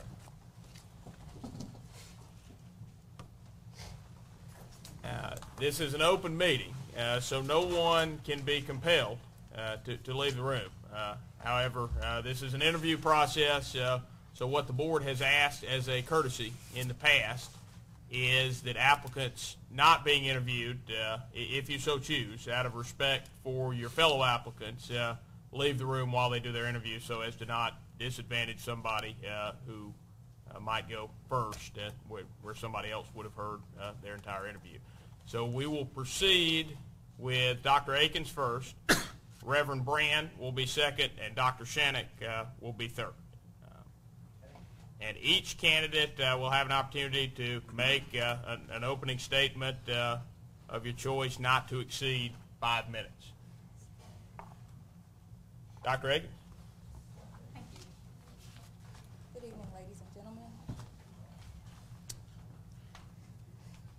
My name is Erica Akins. I was born and raised in Starkville. I'm a proud graduate of Starkville Public School Systems, which laid the foundation for my college career. I graduated in 1990. I was active in the band. I did a few plays. I wasn't very good at it, but I did it anyway. In the first grade, my grandmother told me, I went home one day, and I distinctly remember her telling me, I said, "Grandma, I hate school." She said, "Quit school." And then my graduation in December with my PhD, she said, "I thought I told you to quit school. You kept going, and you never quit." I'm not a quitter, I'm a fighter. I have a 14-year-old daughter that's in the Starkville Public School Systems who's active in cheerleading, the band, JROTC, who was at cheerleading practice when I was walking through the door here. So I'm a runner. I've run around. I participate in everything that the school district have pretty much. I'm always with her. I'm supportive of everything that she does.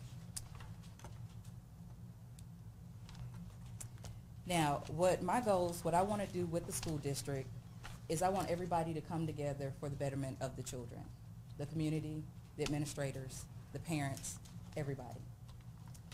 I'm really excited about the quality of our administrative team. I think they're doing a great job so far. I'm looking forward to learning from them as well as helping them. With all my years of school, I am a researcher. I am an educator.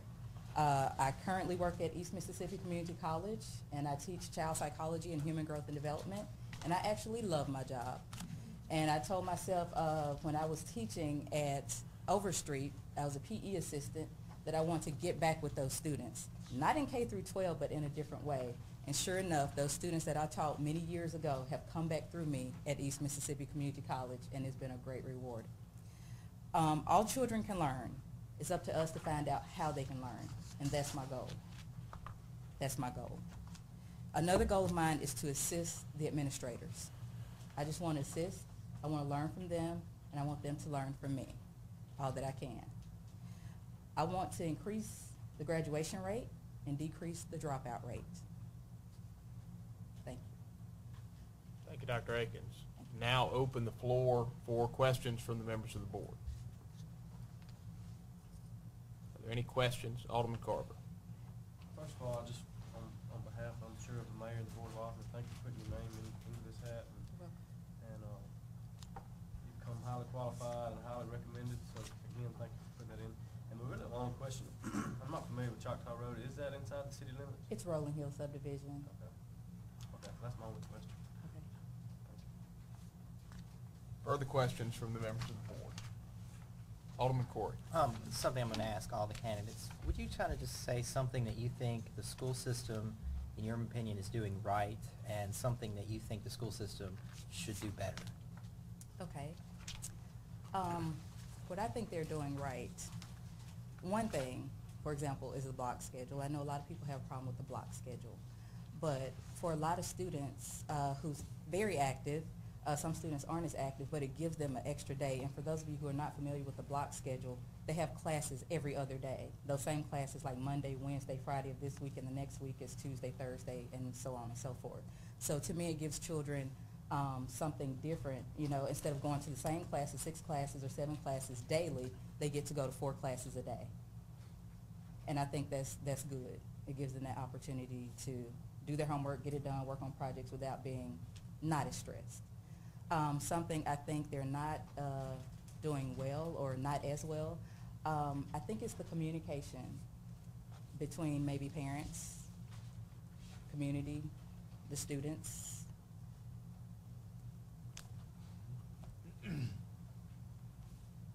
Further questions from the members of the board?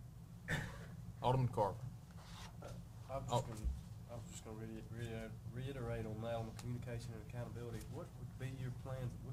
We've gotten complaints through this whole process and maybe saying there was a lack of accountability on the school board members. What would you do to incorporate more accountability between yourself, put on the board, and say parents and superintendents? Alderman Carver, I'm a researcher and an educator. I want to emphasize that again. I believe in researching and researching some more.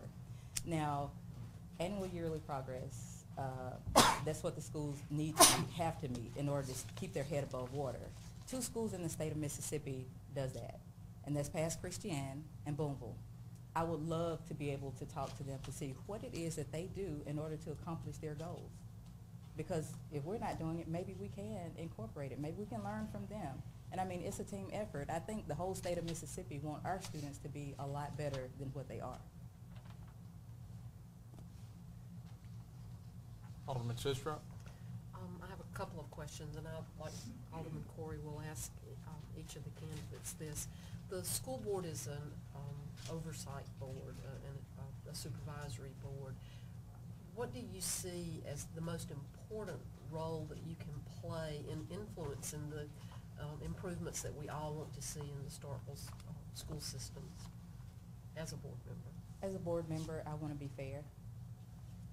I want to represent the students, those who don't have a voice. I want to be there for the parents as well, and just provide my input. I don't have any dog in this fight as far as I'm not connected to anybody politically in this room. So I have my own agenda as far as my own mind. I think for myself, and I just want to do what's right. And the other question I have is, this is our second round of applications. We had excellent applicants the first time. We have good applicants, excellent applicants again this time. Why now? Why not the first time through? Well, everybody says I've been asked that. Why now? I wasn't ready. I was not ready. I don't feel like mentally I wasn't there. And then I asked myself, why not now? And so I did a little soul searching, and so now is as better as an opportunity as any. Thank you. Further questions by the members of the board? Are there any further questions? Any further questions? Any further questions? All right, seeing none. Thank you, Dr. Akins. Thank you. And could someone go and tap Reverend Brand?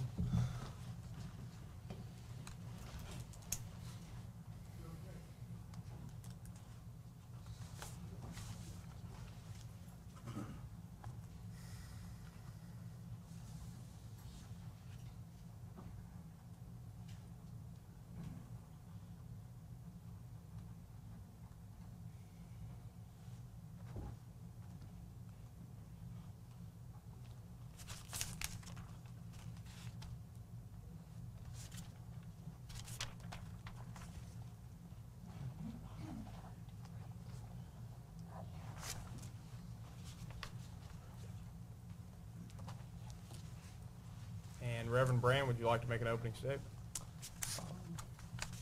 Nothing more than to say, I mean, that for my reason for applying for this and submitting my name is just that for our schools, I see a lot of potential, and I think that based on the community support of my name, just being able to connect our schools to the community, and I think thus far that's kind of been a disconnect, and I think that would suffice as my opening statement, just to be able to, I guess, reattach those two. There seems to be some disconnect there, and that's the heart of why I'm here.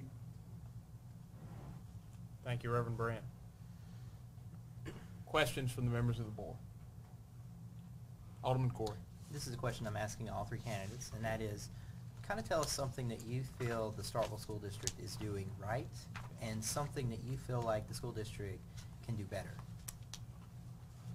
Something they're doing right and something they can do better, am I correct in that being your question? Yes. I mean, for the standpoint of, I guess, doing right, I think there are some attempts being made to better our school district as a whole, in some regards, from all aspects, administrative and throughout, and I think that would be a strength.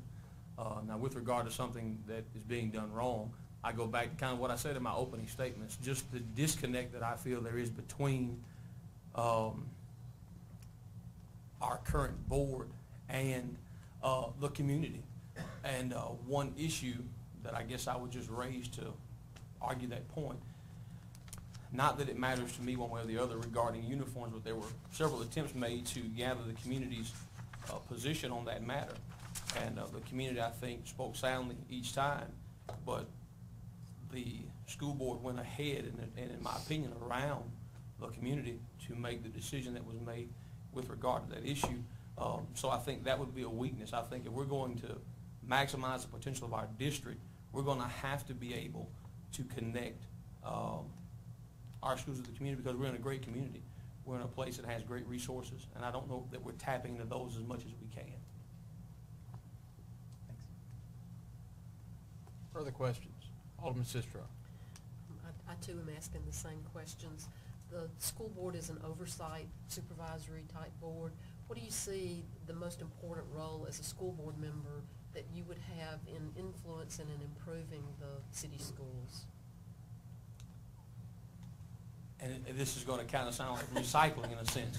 But again, to know what the concerns are of our community, to make sure that our students and our community is being heard with regard to our school system. And I think that would be our job to play in that. And my other question was, as you know, obviously this is the second round of applications that we've taken for this position. Why now? Quite frankly, many people in the community asked, and with that in mind, after they're asking, and quite frankly my prayer over the matter, I submitted. Thank you. Further questions from the members of the board? Are there any further questions? Alderman Carver. Do you reside within city limits? Yes, I do. 101 LaFleur Street, Rolling Hill subdivision. And do you have any children in the school district? My children not only to go to school here now, but I do pastor members in the city schools. And my kids will go to Starkville City Schools when they're old enough. Further questions from the members of the board? Are there any further questions? Any further questions? Seeing none. Thank you, Reverend Brand. Thank you. And could someone go and tap Dr. Shannon? Come on in.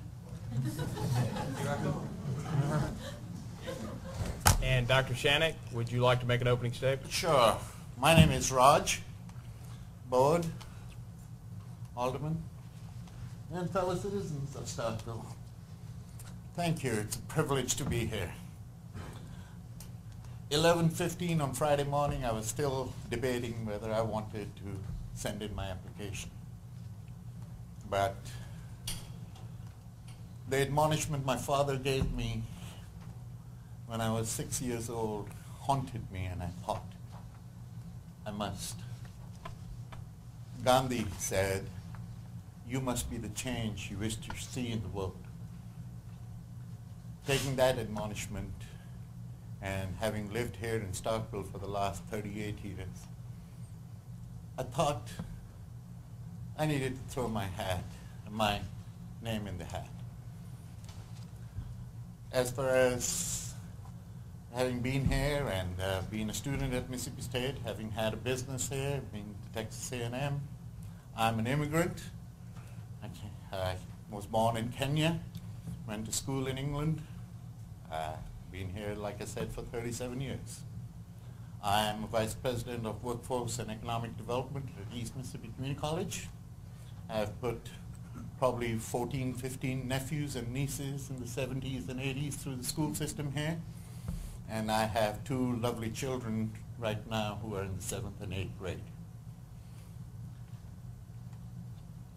What really pushed the button for me was the last process y'all had.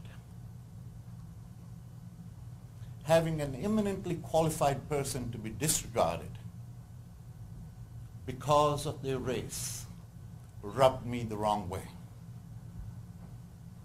And I'm looking at you, Mayor, directly, and when you talked about numbers of 64% of this race and 33% of that and 1% Asian Americans and 2% Hispanics, my whole life has been devoted to get away from that. To have brought that up, I thought was an insult not only to the community, but also for us who love this community. That was the final thing that forced me into saying that I am that 1%, but I represent the will and perhaps the ambitions and the aspirations of the folks in this community just as well as anyone else does. If you want to look at qualifications, I think I have the qualifications. Y'all have a brief resume in front of you. I work with businesses, whether they are the American Eurocopters or the Packers. I work with school children. I work with getting grants to enhance our academic and intellectual capabilities. I serve on the education board with the Greater Starkville Development Partnership. We work with the county and the city. We have eminently qualified and dedicated teachers. I went to the meeting, the public forum that was held in Greensboro Center over the uniform issue. I was pleased to see that there were 300 people there that were so happy to participate in an issue that hit home to them for some reason. I also asked them, it would be nice if the same 300 people showed up when we were talking about our achievement gaps or the considerations of removing our Viva programs or security issues or whatever.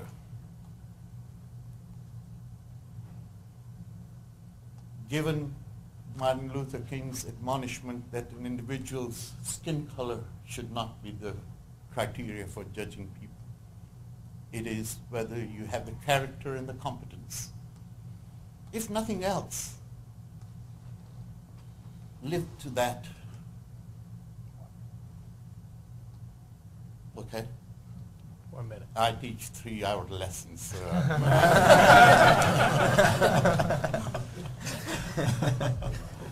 Go ahead. All right, are you ready for questions? Oh, sure. Questions from the members of the board. Alderman Corey. I'll jump in. This is something I've been asking all the candidates, and I would just like to ask, tell us something that you feel the Starkville School District is doing right and something that you feel the Starkville School District can do better. The best of ours are doing great. The advanced placement things, the educational stuff, whether it's college algebras or enhanced drama activities, the science labs and all that, we're doing really well. If you look at the indicators that came from the state, even though we are considered at risk, if you look at those who are doing, words escape me at the moment, the top two, what are those criteria? I have memory gap, 62 years of age will do that too. Highly performing and all that, 37% of our children are in that range. That is the best in the state of any school. So the things we are doing good, we're doing excellent. Whether it's our demographics or our socioeconomics or whatever they are.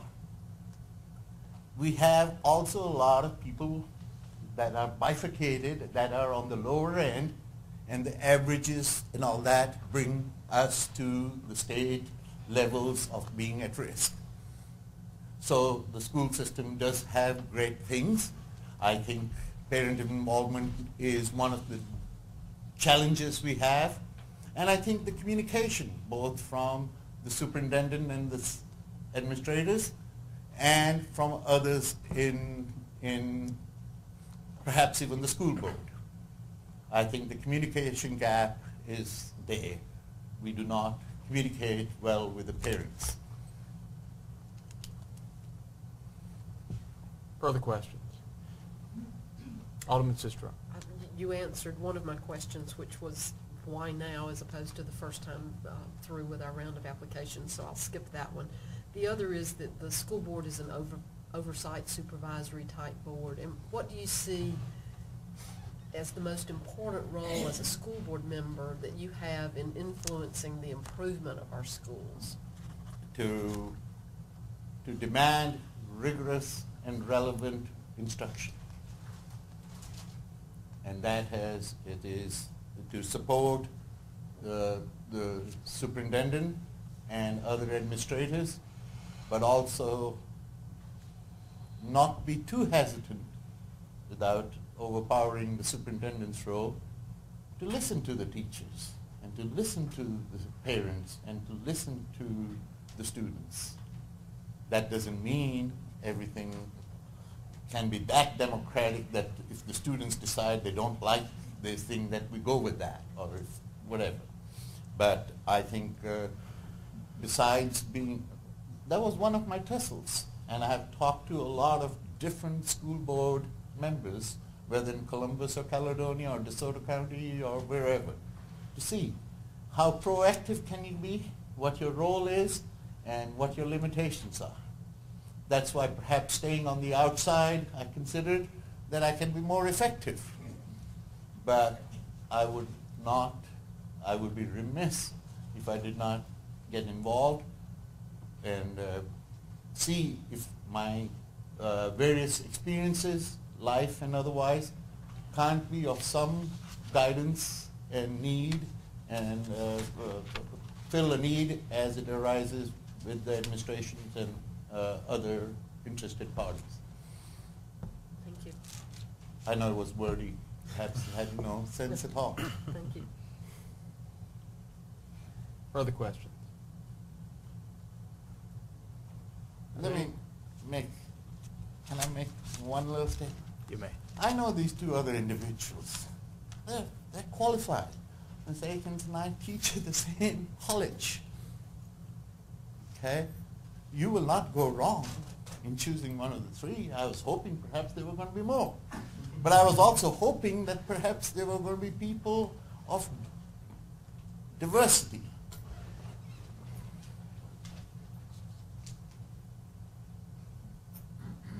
Further questions?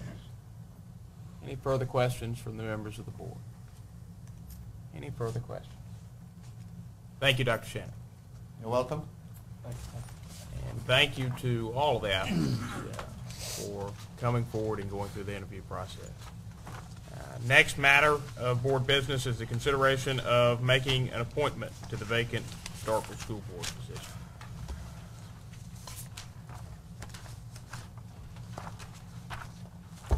Discussion.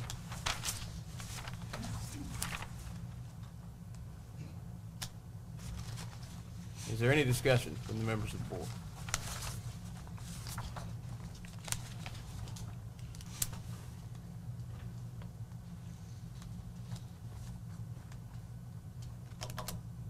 Any discussion?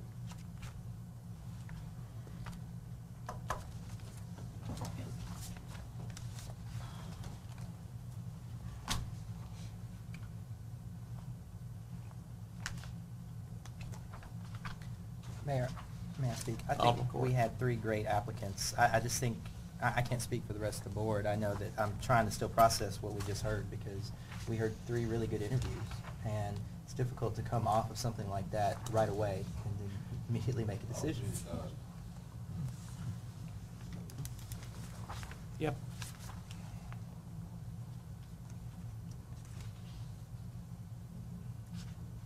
I understand the frustration and the desire for us to make an appointment tonight, but I too think I would make a better decision if I had an opportunity to contemplate what I've heard tonight.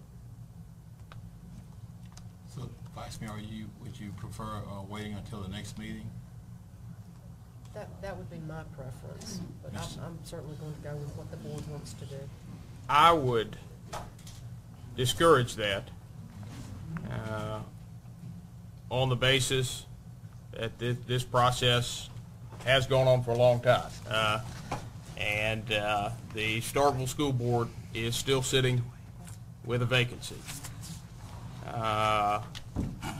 And if there is no new information that is to be obtained, I would strongly encourage the board to act this evening because, as I have stated previously, coming to the end of what has been a very long and tortured process, it is important for us to fulfill our responsibility, which is to send someone to the Starkville School Board.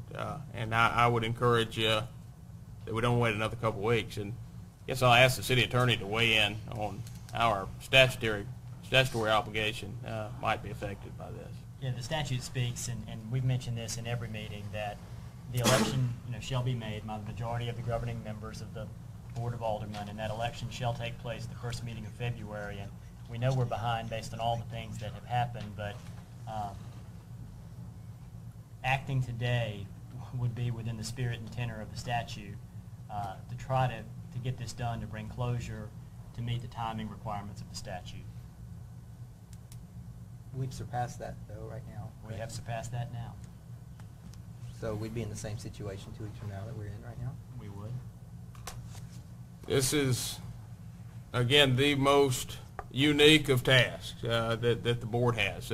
Very similar to the city holding an election. This is actually referred to in the statute as an election. And what we are doing now, if there is undue delay, would be akin to pushing an election off further and further down the calendar. And again, it does bear consequences for a school board that currently has only 4 members in a vacant position. Alderman Carver. Mayor, I move approval of appointing Dr. Erica M. Akins to Starkville School Board for the term 2010 through 2015. Alderman Carver has made a motion to appoint Dr. Erica M. Akins to a term on the Starkville School Board beginning in 2011 and ending in 2015. Alderman Carver, is that your motion? Yes, sir. Do I hear a second? Do I hear a second? Do I hear a second? Seeing no second, motion fails for lack of second. Mayor, Alderman Parker. I move approval of appointing Lee Brand to Starkville School Board for the term 2010 to 2015. Alderman Parker has made a motion to appoint Reverend Lee Brand to the Starkville School Board for a term beginning on 2010, and I paused because I think I said 2011 a minute ago, and ending on 2015. Is that your motion, Alderman Parker? It is. Do I hear a second? Second. Motion has been seconded by Alderman Perkins. Alderman Parker, do you wish to speak on the merit? Do not. Discussion? Any Any discussion by the members of the board? Any discussion? Any discussion? Any discussion? Seeing none, we'll now move into a vote. And we'll take this vote by roll call on Alderman Parker's motion to appoint Reverend Lee Brand to the Starkville School Board for a term beginning in 2010 and ending in 2015. Please answer yea, nay, or abstain as the city clerk calls your name. Alderman Carver. Yay. Alderman Seastrop. Abstain. Alderman Parker. Yay. Alderman Corey. Yay. Alderman Perkins. Yay. By a vote of 4 in favor with 0 against and 1 abstention, the measure passes. The next matter on the agenda is a report on the finding. Could you give time for the other aldermen to get in? Oh, yeah. We'll give other aldermen a moment to get back in the room.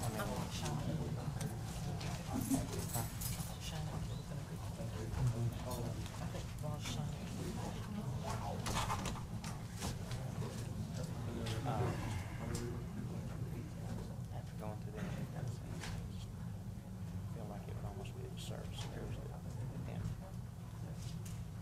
There's no right.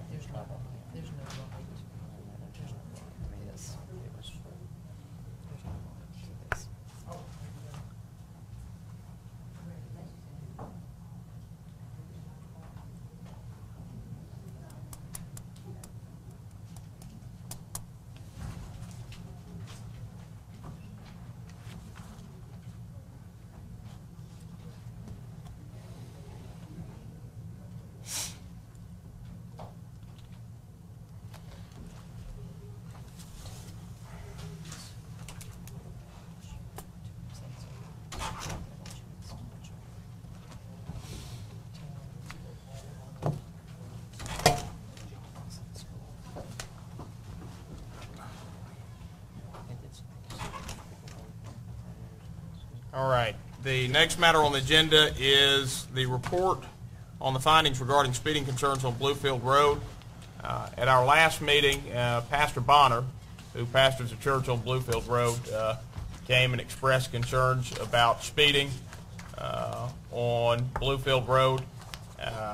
At the request of Alderman Perkins, the Chief Administrative Officer and the Chief of Police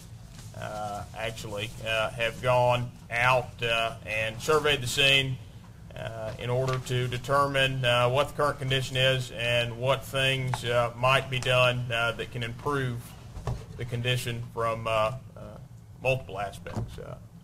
You can continue.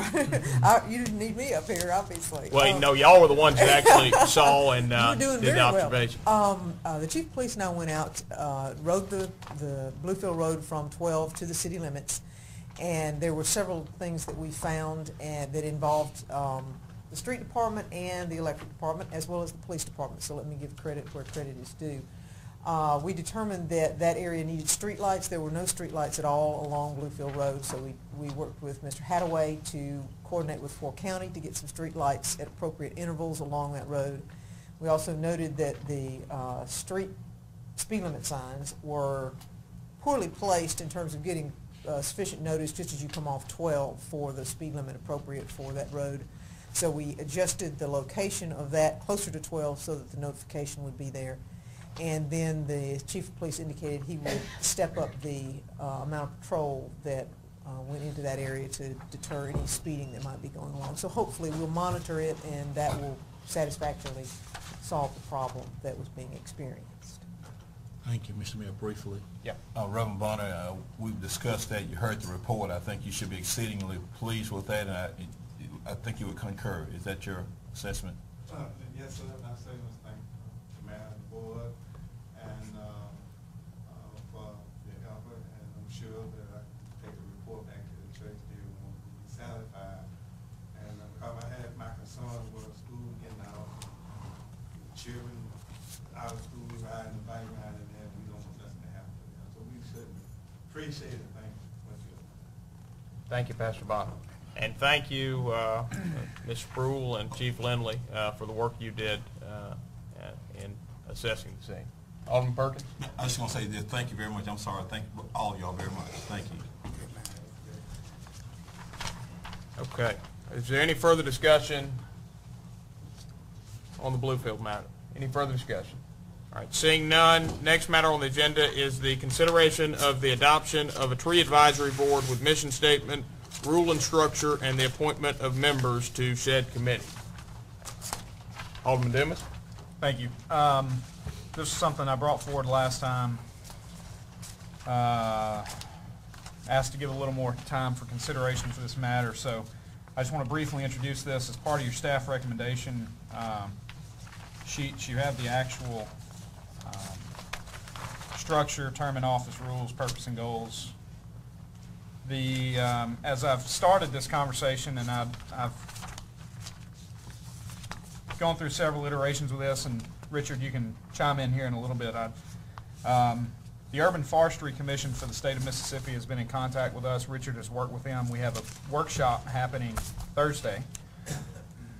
And what this will do, what this tree advisory board will do, and what that workshop will do, will help us with all matters regarding tree care, other type issues within the city. And we see this as a real positive for how we can continue to increase our tree canopy coverage, et cetera. And I've worked with Stephen Grado, who is a part of the Mississippi Urban Forestry Council, to help put this group together. And as it so happens, Ben Griffith, our city planner, has been drafting a landscape ordinance for a couple of years. And part of that ordinance, part of his recommendation, is for us to establish a tree advisory committee as well. And so as not only we're working through ordinance issues and adoptions and amendments with the comprehensive plan, this is part of the recommendation that our planner has as part of how he sees this moving forward.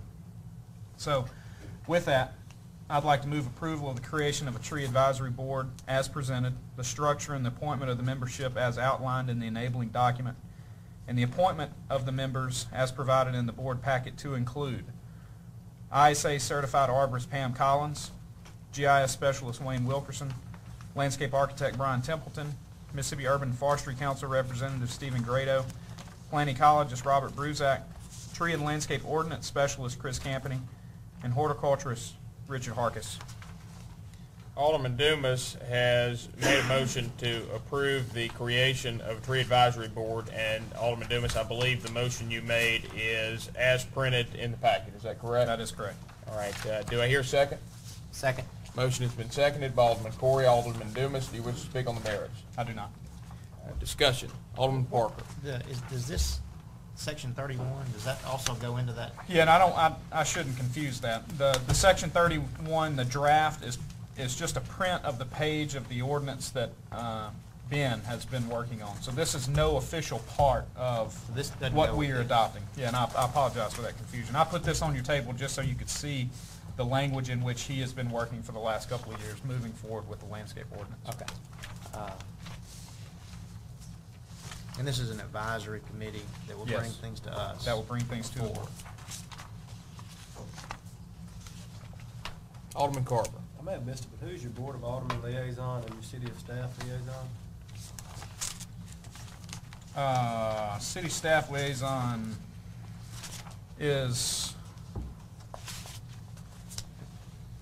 as it reads in the structure, City of Starkville staff liaison from the Landscape Division of the Public Works Department to assist the Tree Advisory Board as appropriate in achieving its purpose and goals. At this point, we do not have a liaison from the board. Further discussion? Any further discussion on Alderman Dumas' motion?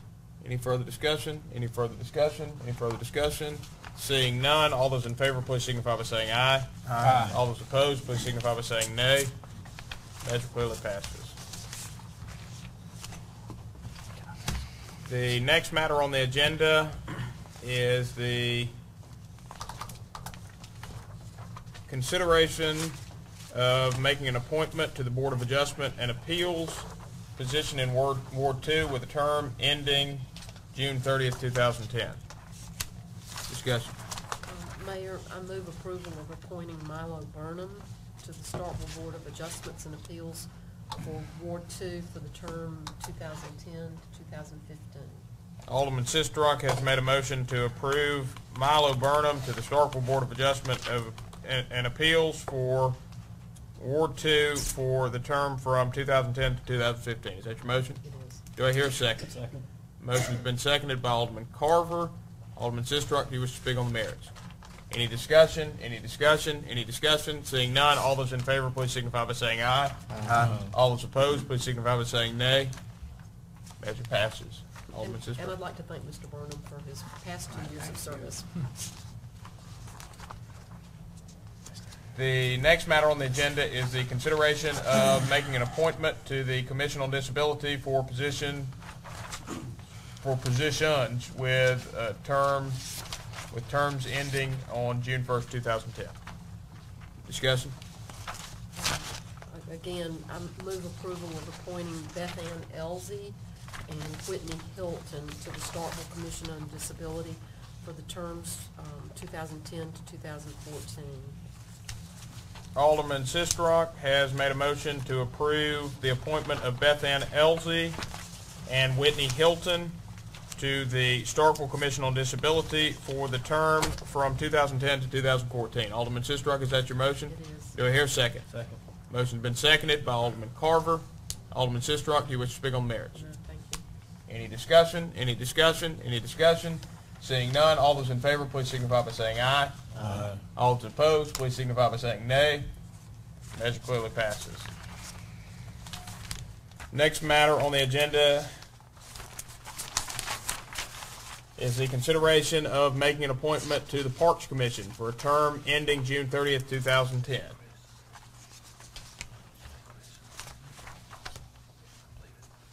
Discussion. Any discussion? Mayor, it would be my honor to move that we reappoint Chris Taylor back to the Park Commission for another term. Alderman Corey has made a motion to approve the appointment of Chris Taylor to the Starkville Parks Commission for a term from 2010 to 2017. Alderman Corey, is that your motion? It is. Do I hear a second? Second. Motion's been seconded by Alderman Vaughn. Alderman Corey, do you wish to speak on the merits? Nope. Any discussion? Any discussion? Any discussion? Seeing none, all those in favor, please signify by saying aye. Aye. All those opposed, please signify by saying nay. Measure clearly passes. Next matter on the agenda is the consideration of the amendment of the public appearances policy to reflect a maximum number of public appearances and public hearings for any board meeting. Alderman Perkins? Thank you, Mr. Mayor. I appreciate the recognition. Mr. Mayor, I'm asking for the board to give unanimous approval to this proposed board policy for public appearances and public hearings at the City of Starkville board meetings. It is my opinion that this is a very reasonable and legitimate governmental measure. This policy does not in any way preclude nor prohibit any public hearing nor public appearance. The purpose of this proposed policy is to allow the board to best manage its docket and to conserve time. It is well stated in the mission statement here that the policy is likewise intended to provide optimum time for consideration of comments and issues that are presented during the board meeting regarding any matter that is subject of a public hearing. Basically, this policy further is an effort to best utilize our time and resources for any one meeting. It's just like we do in other matters throughout this board meeting in the city. One thing in particular with our citizen comments, we have a limit of 3 minutes. And the reason we do that over the years is because we want to manage our time and our resources so it won't be open-ended. And this proposed policy falls in line with that to further advance this argument for this policy that even with our municipal court system, we have courts on Monday afternoon and Tuesday nights and Wednesdays and Thursdays. And the reason we do that is because we can't trial the cases, or they cannot trial the cases on any one date. And that, just like our circuit court is in the session now, no lawyer can just walk up and go in the courtroom and just argue his case at any time just because his case on the docket. We have a court administrator that is done so we can get before the court at the time that the court docket allows us to do that. It is very evident that we as a governing body can be more effective when we have adequate and sufficient time to consider, evaluate, and deliberate on the matters and issues. Over the past few meetings, you know, we have been here at the last meeting. We're here at least until 11:15 p.m. at the last meeting when we came out of executive session, and that meeting was propelled by numerous public hearings and public appearances, and that's been the case throughout this term. So basically, a yay vote for this policy is not telling anybody that no, you cannot appear before the board. A yay vote is not telling someone that you cannot make a public appearance. A yay vote is not telling someone that there will be zero public hearings. A yay vote is a vote to best manage our docket, and so we can give the optimum consideration to those that appear before this board. And as the mission statement further stated, such a policy designed not to overburden the process and allow thoughtful deliberation of all matters involving input from the public coming before the Board of Aldermen. One thing I do want to stress in policy is very well drafted, and I want to commend the drafter of this policy, and it allows for an exception, whereas the intent is to not have more than 2 public hearings and 2 public appearances for any one meeting. But the exception specifically says, unless it is determined through the office of the mayor that the public appearance request rises to the level of a matter that requires immediate attention, of course, then the submission will be placed on the next agenda. And also, the policy does not deny any board member from bringing a matter to the board that he or she deems to be of ultimate importance. So there's no denial of anyone to ever appear before our board. So I think that this policy is one that we should go ahead and approve. It definitely promotes our police powers, which is basically our the welfare of our city. So I'm asking the board to go ahead and adopt this policy, and I think it is a very reasonable and legitimate governmental measure. And Mr. Mayor, I move approval of this policy as it is written and contained in our packet as relates to public appearances and public hearings. Alderman Perkins has moved approval of the modification of the public appearances policy and to add public hearings to the policy as presented to limit said agenda items per any one board meeting. Alderman Perkins, is that your motion? Yes, sir, Mr. Mayor. Do I hear a second? Second. Motion been seconded by Alderman Vaughn. Alderman Perkins, do you wish to speak on the merits? No, Mr. Mayor. Any discussion? Any discussion by the members of the board? Any discussion? Any discussion? Mayor, may I ask a question? You may. Alderman Perkins, I just want to be clear about a document in the packet. I see the board policy for public appearances dated May 5th, 2010, and then there's the reference to our previous ordinance about public hearings. That was just a reference, right? I mean, that doesn't change anything? Ms. Rule, that's That was just a reference, just to provide the board full understanding of what has been done. What has been done now, and then how this is different and separate and distinct from that. Okay. Thank you. Discussion. Any discussion? Any discussion? Any discussion? Seeing none, all those in favor, please signify by saying aye. Aye. All those opposed, please signify by saying nay. Nay. Measure clearly passes. I tell you what, we did have division. Let's go on and take it by roll call. Please answer yea, nay, or abstain as the city clerk calls your name. Alderman Carver, Nay. Alderman Sistrum, Yay. Alderman Parker, Yay. Alderman Corey, Yay. Alderman Dillman, Yay. Alderman Perkins, yay. and Alderman Vaughn. Yay. 6-1. By measure, by a vote of 6 in favor, 1 against, and 0 abstentions, this measure passes. The next matter on the agenda is the consideration of the approval of the registration and attendance of the Board of Aldermen, the City Clerk, and the Chief Administrative Officer to the Mississippi Municipal League Conference held in Biloxi, Mississippi from June 27th to July 1st, 2010. Discussion? Mr. Mayor, that's about the ML. It is. The only reason I pull that because I just want to make sure that when we approve it, that we give the authority for any authorized per diem and travel to be issued in advance. And let me go ahead and make the motion, Mr. Mayor. I move approval of the, let me find my notes here. I had read some on, but let me go ahead. I move the approval of the registration and attendance of the Board of Aldermen, the City Clerk, and the Chief Administrative Officer to the Mississippi Municipal League Conference held in Biloxi, Mississippi from June 27, 2010 to July 2010, and that any authorized per diem and travel expenses, if any, shall be advanced to the authorized person that may be necessary and proper. Got this as well.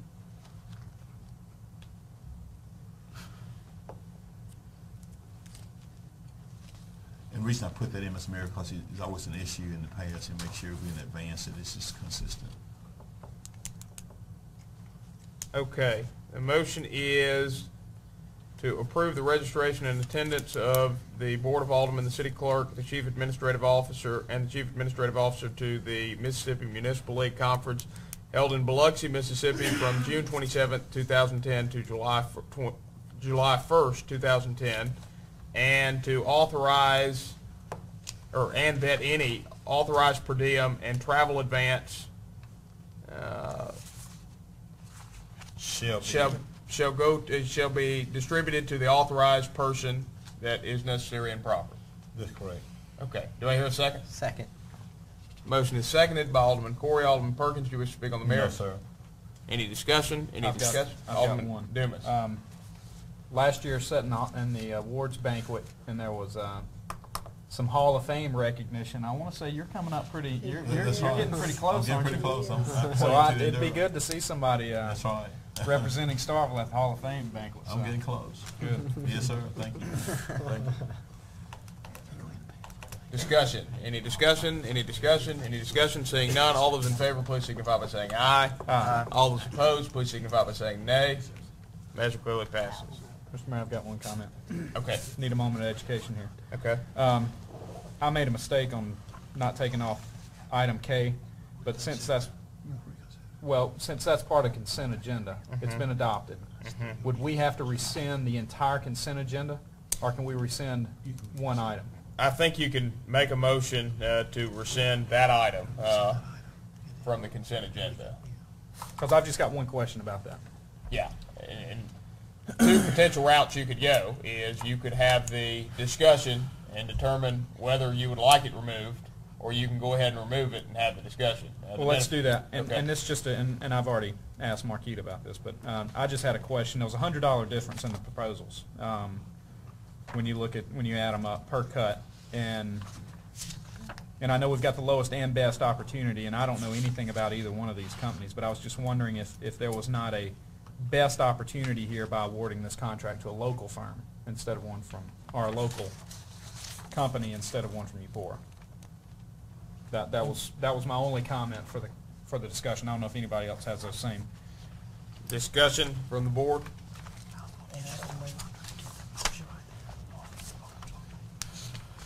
I don't know one from the other either. I mean, I don't know if both are out of town or if both are local. I don't know either. One of them is local. And I didn't know if there was a difference in proposals as far as quality of service or what they do, but Yeah, well, one of them has an MSU address. You've got Circle J from Eupora that had the lowest bid, and you have U.S. Lawns with a P.O. box at MSU. So I don't know. To the best of my knowledge, U.S. Lawn is not a local company. They are a national brand, nationally recognized, and I think the closest office is Jackson, Mississippi. So I don't know if they're going to drive. well, that's what I was going to ask, because I know U.S. Lawns is a national company, but I had heard that there was and I saw a truck the other day. I was just asking. I didn't know anything about them. If this was if in fact they had just opened a company here or not, but That was, Mr. Griffith. Alderman Dumas, I believe the U.S. Law is a franchise. So It is a franchise, yeah. It's U.S. Law is a franchise, and they have locally owned franchises around the country. And that's my understanding. so do we now have one in Starkville? It's in the area, I believe. We do, Matthew? Yeah. How do they hire state service? Do I know? Hire state service, Matthew. I don't, it's a newly, they bought into the franchise, it's a new service, so I don't know if they have a reputation. Has this Circle J been doing it? We need to stay They're with the them till we ones, find out. they're the Yes. ones that currently. And, well, I mean, we're happy with those. Oh, yes. Okay, all right, good. That's all I had. That's all I was looking at. Any further discussion on that? Any further discussion? All right, seeing none, the next matter on the agenda is the request for approval for in-kind services from the city for drainage improvement work in the amount of $1,811, and this item is from the airport. Move approval, Mr. Mayor. Motion has been made by Alderman Perkins to approve in-kind services from the city for drainage work in the amount of $1,811.68 for the airport board. Alderman Perkins, that's your motion? Yes, sir. Do I hear a second? Second. Motion has been seconded by Alderman Corey. Alderman Perkins, do you wish to speak on the No, sir, merit? Mr. Mayor. Any discussion? Any discussion? Any discussion? Seeing none, all those in favor, please signify by saying aye. Aye. All those opposed, please signify by saying nay. Measure clearly passes.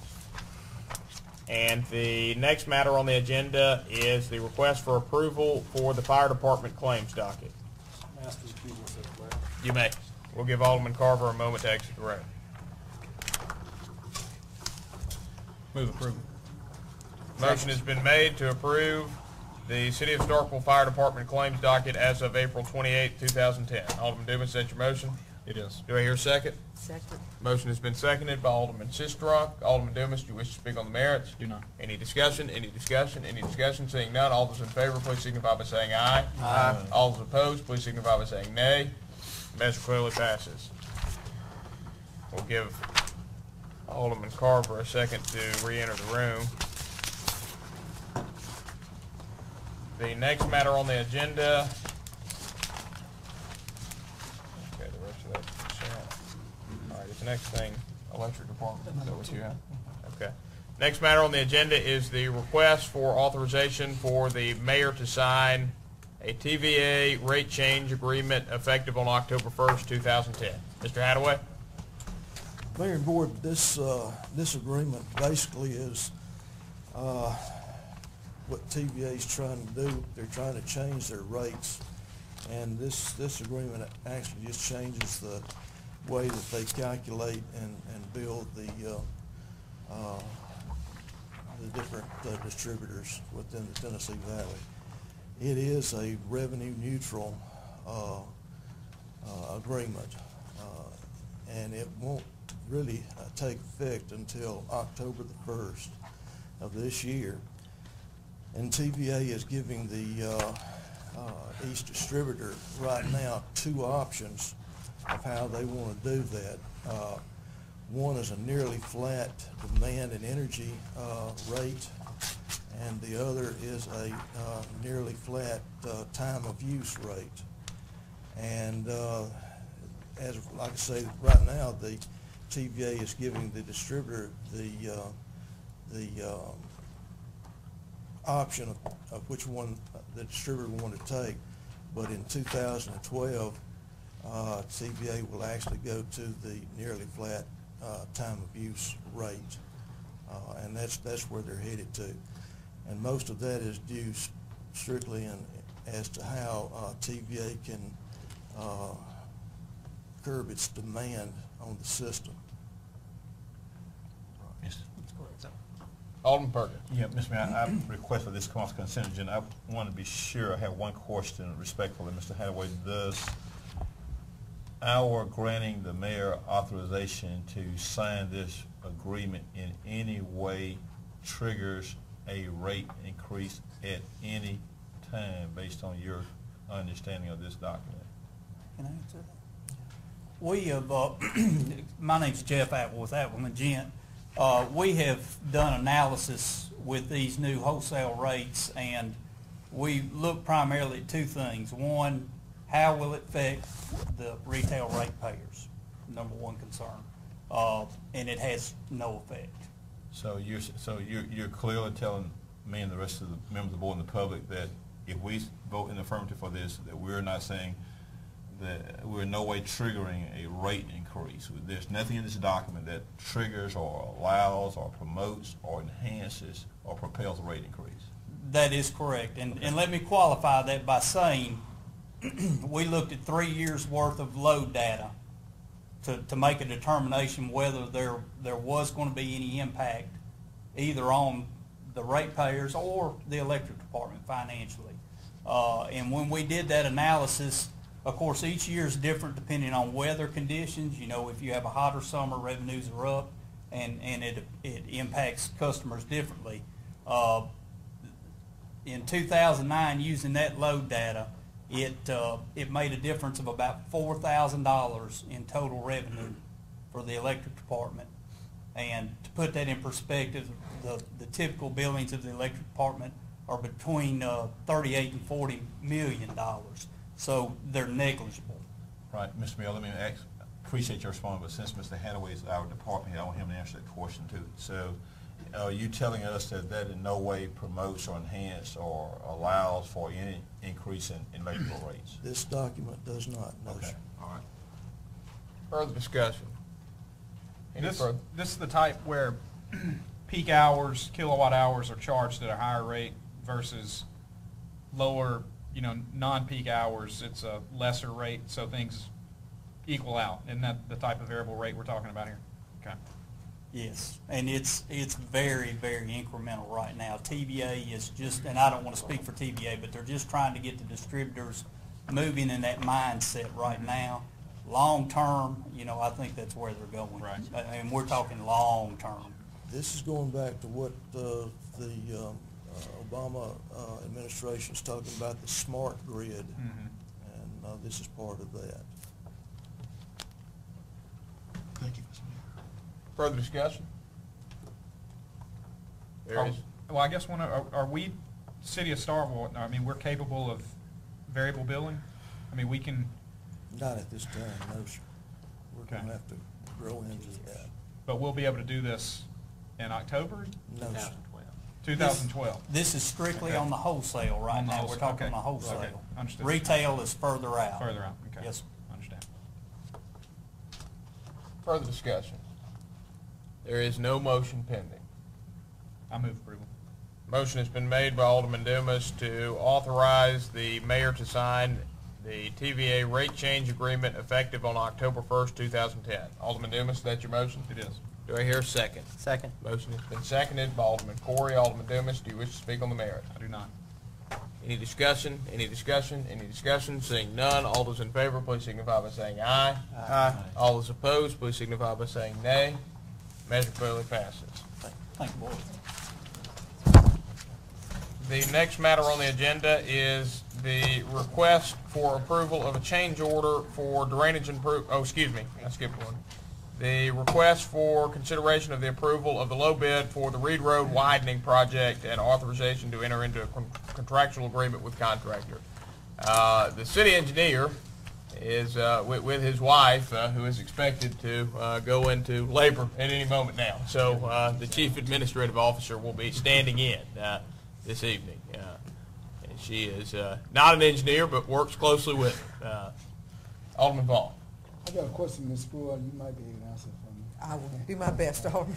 I see you here saying, well, we're gonna cut $10,000 to $15,000 to make some minor alteration. What is those minor alteration gonna be? Now, see, you asked me something I don't know. What they were saying is my understanding is that the 10 to 15,000 is negligible to the impact of the project. I don't know what the minor alterations are. This not coming out to $400,000 that was already allotted by the past board. This not gonna come out of that, is it? No, sir. What this is going to do is the budget went over. We underestimated the part of the project. The asphalt prices went up. The mobilization cost went up, and so we projected a certain amount that is not in the budget. So Mr. Kemp is suggesting that there are some funds available in the Hospital Road project, that it has a contingency fund that appears to be available, and that there are some funds in the 2010 capital improvement project, street improvement projects, that will be able to pull from there. So there are some ways that we can find some of those funds. Hopefully, some of those other funds will come in, or the budgets will come in under with the contingency funds, and we won't impact those, and we'll be able to make that difference up on this Reed Road project. So we would not shortcut the plan? No, sir. The plan remains the same. The only issue we've got right now is getting some right-of-way from the Carrington folks, and Attorney Latimer is working on that through their attorney. So hopefully that will come to fruition shortly. Mr. Miller, let me just ask a friendly follow-up question. Yes, sir. Okay, so just to follow up to what Alderman Vaughn was saying, you know, the handout reflects that it will be a reduction of 10 to 15,000. That's just for FYI, but at the same time, if this motion is approved, it does not include a reduction of the project.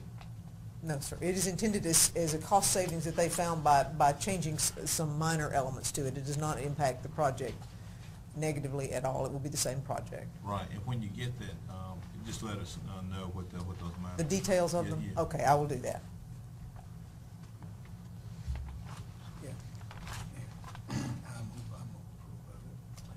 I will move approval of this bill. Mayor, I approve the consideration of approval of the lower bid for the Reed Road widening project and authorization to enter into the contract agreement with said contractor. Alderman Vaughn has made a motion to approve the low bid for the Reed Road widening project and authorization to enter into contractual agreement with said contractor. Alderman Vaughn, is that your motion? That's my motion. Do I hear a second? Second. Motion has been seconded by Alderman Corey. Alderman Vaughn, do you wish to speak on the merits? No, sir. Any discussion? Any discussion? Any discussion? Seeing none, all those in favor, please signify by saying aye. Aye. All those opposed, please signify by saying nay. Measure passes. Next matter on the agenda is the approval of a request for a change order in the amount of $8,435 for Hollis 2. Discussion. Alderman Vaughn. Ms. Squirrel, on these Hollis, will this have an effect on the other projects right here when we move this fund right here? Do you know?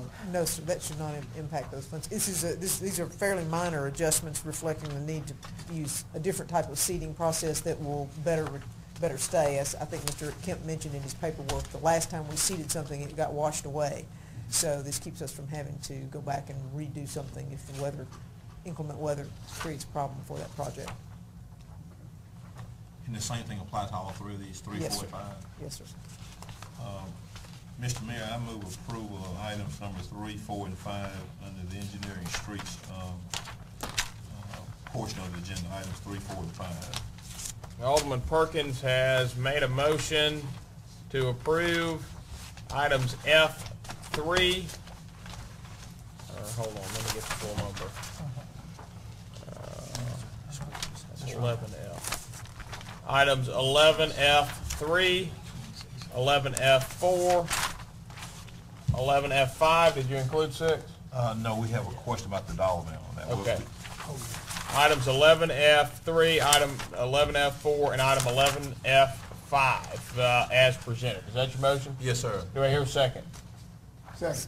Motion has been seconded by Alderman Vaughn. Alderman Perkins, do you wish to speak on the merits? No, sir, Mr. Mayor. Any discussion? Any discussion? Any discussion? Seeing none, all those in favor, please signify by saying aye. Aye. All those opposed, please signify by saying nay. Measure clearly passes.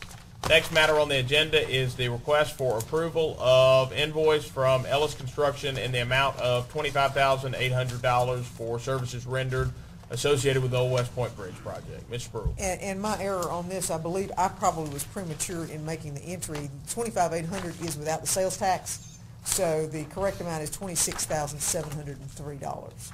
Mayor, that was what the question was about, so we're going to approve that one. Mr. Mayor, I move approval of invoice from Ellis Construction in the amount of $26,703 for the services rendered associated with the Old West Point Road Bridge project. Alderman Dumas has made a motion to approve of the invoice from Ellis Construction in the amount of $26,703 for the services rendered associated with the Old West Point Road Bridge project. Alderman Dumas, is that your motion? It is. Do I hear a second? Second. Motion has been seconded by Alderman Vaughn. Alderman Dumas, do you wish to speak on the merits? No. Any discussion? Any discussion? Any discussion? Seeing none, all those in favor, please signify by saying aye. Aye. All those opposed, please signify by saying nay. Measure clearly passes. Thank you, Mayor Boyd. Thank you, Ms. Brewer. And the next matter on the agenda is the request for approval to join the Golden Triangle Multi-Jurisdictional Task Force. And you've already heard from the chief. Is there any discussion?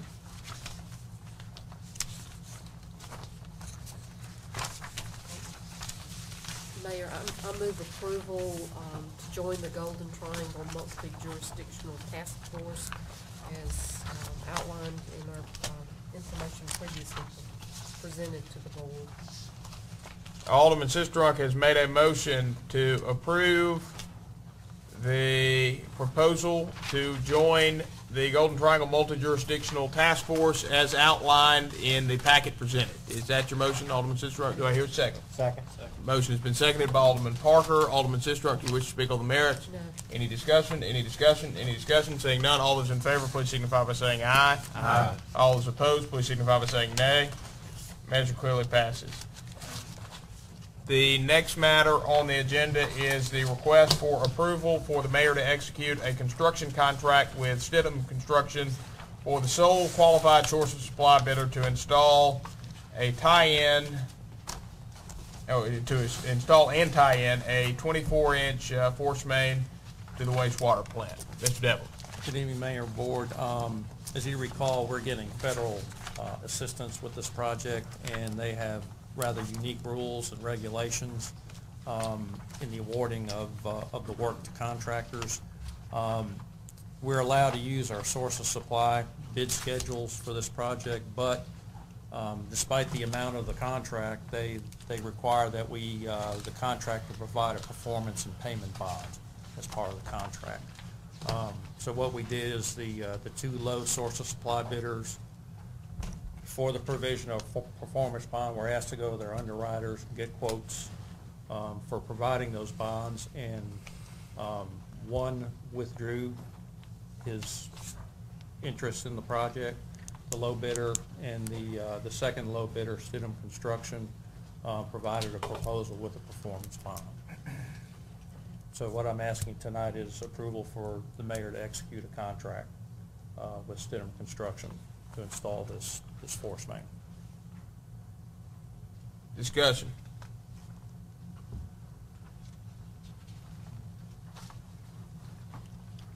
Mayor, I move approval for the mayor to execute a construction contract with Stidham Construction, the sole qualified source of supply bidder in the amount of $29,757.50, contingent on the city attorney's review and approval of the final contract documents. Motion has been made by Alderman Parker to approve the mayor to execute a construction contract with Stidham Construction, the sole qualified source of supply bidder, in the amount of $29,957.50. The lowest bonded bidder contingent on the city attorney's review and approval of the final contract documents. Is that your motion? Yes. Do I hear a second? Second. Motion been seconded by Alderman Dumas. Alderman Parker, you wish to speak? Any discussion? Any discussion? Any discussion? Seeing none, all those in favor, please signify by saying aye. Aye. All those opposed, please signify by saying nay. Measure clearly passes. And that exhausts the non-executive session portion of the agenda.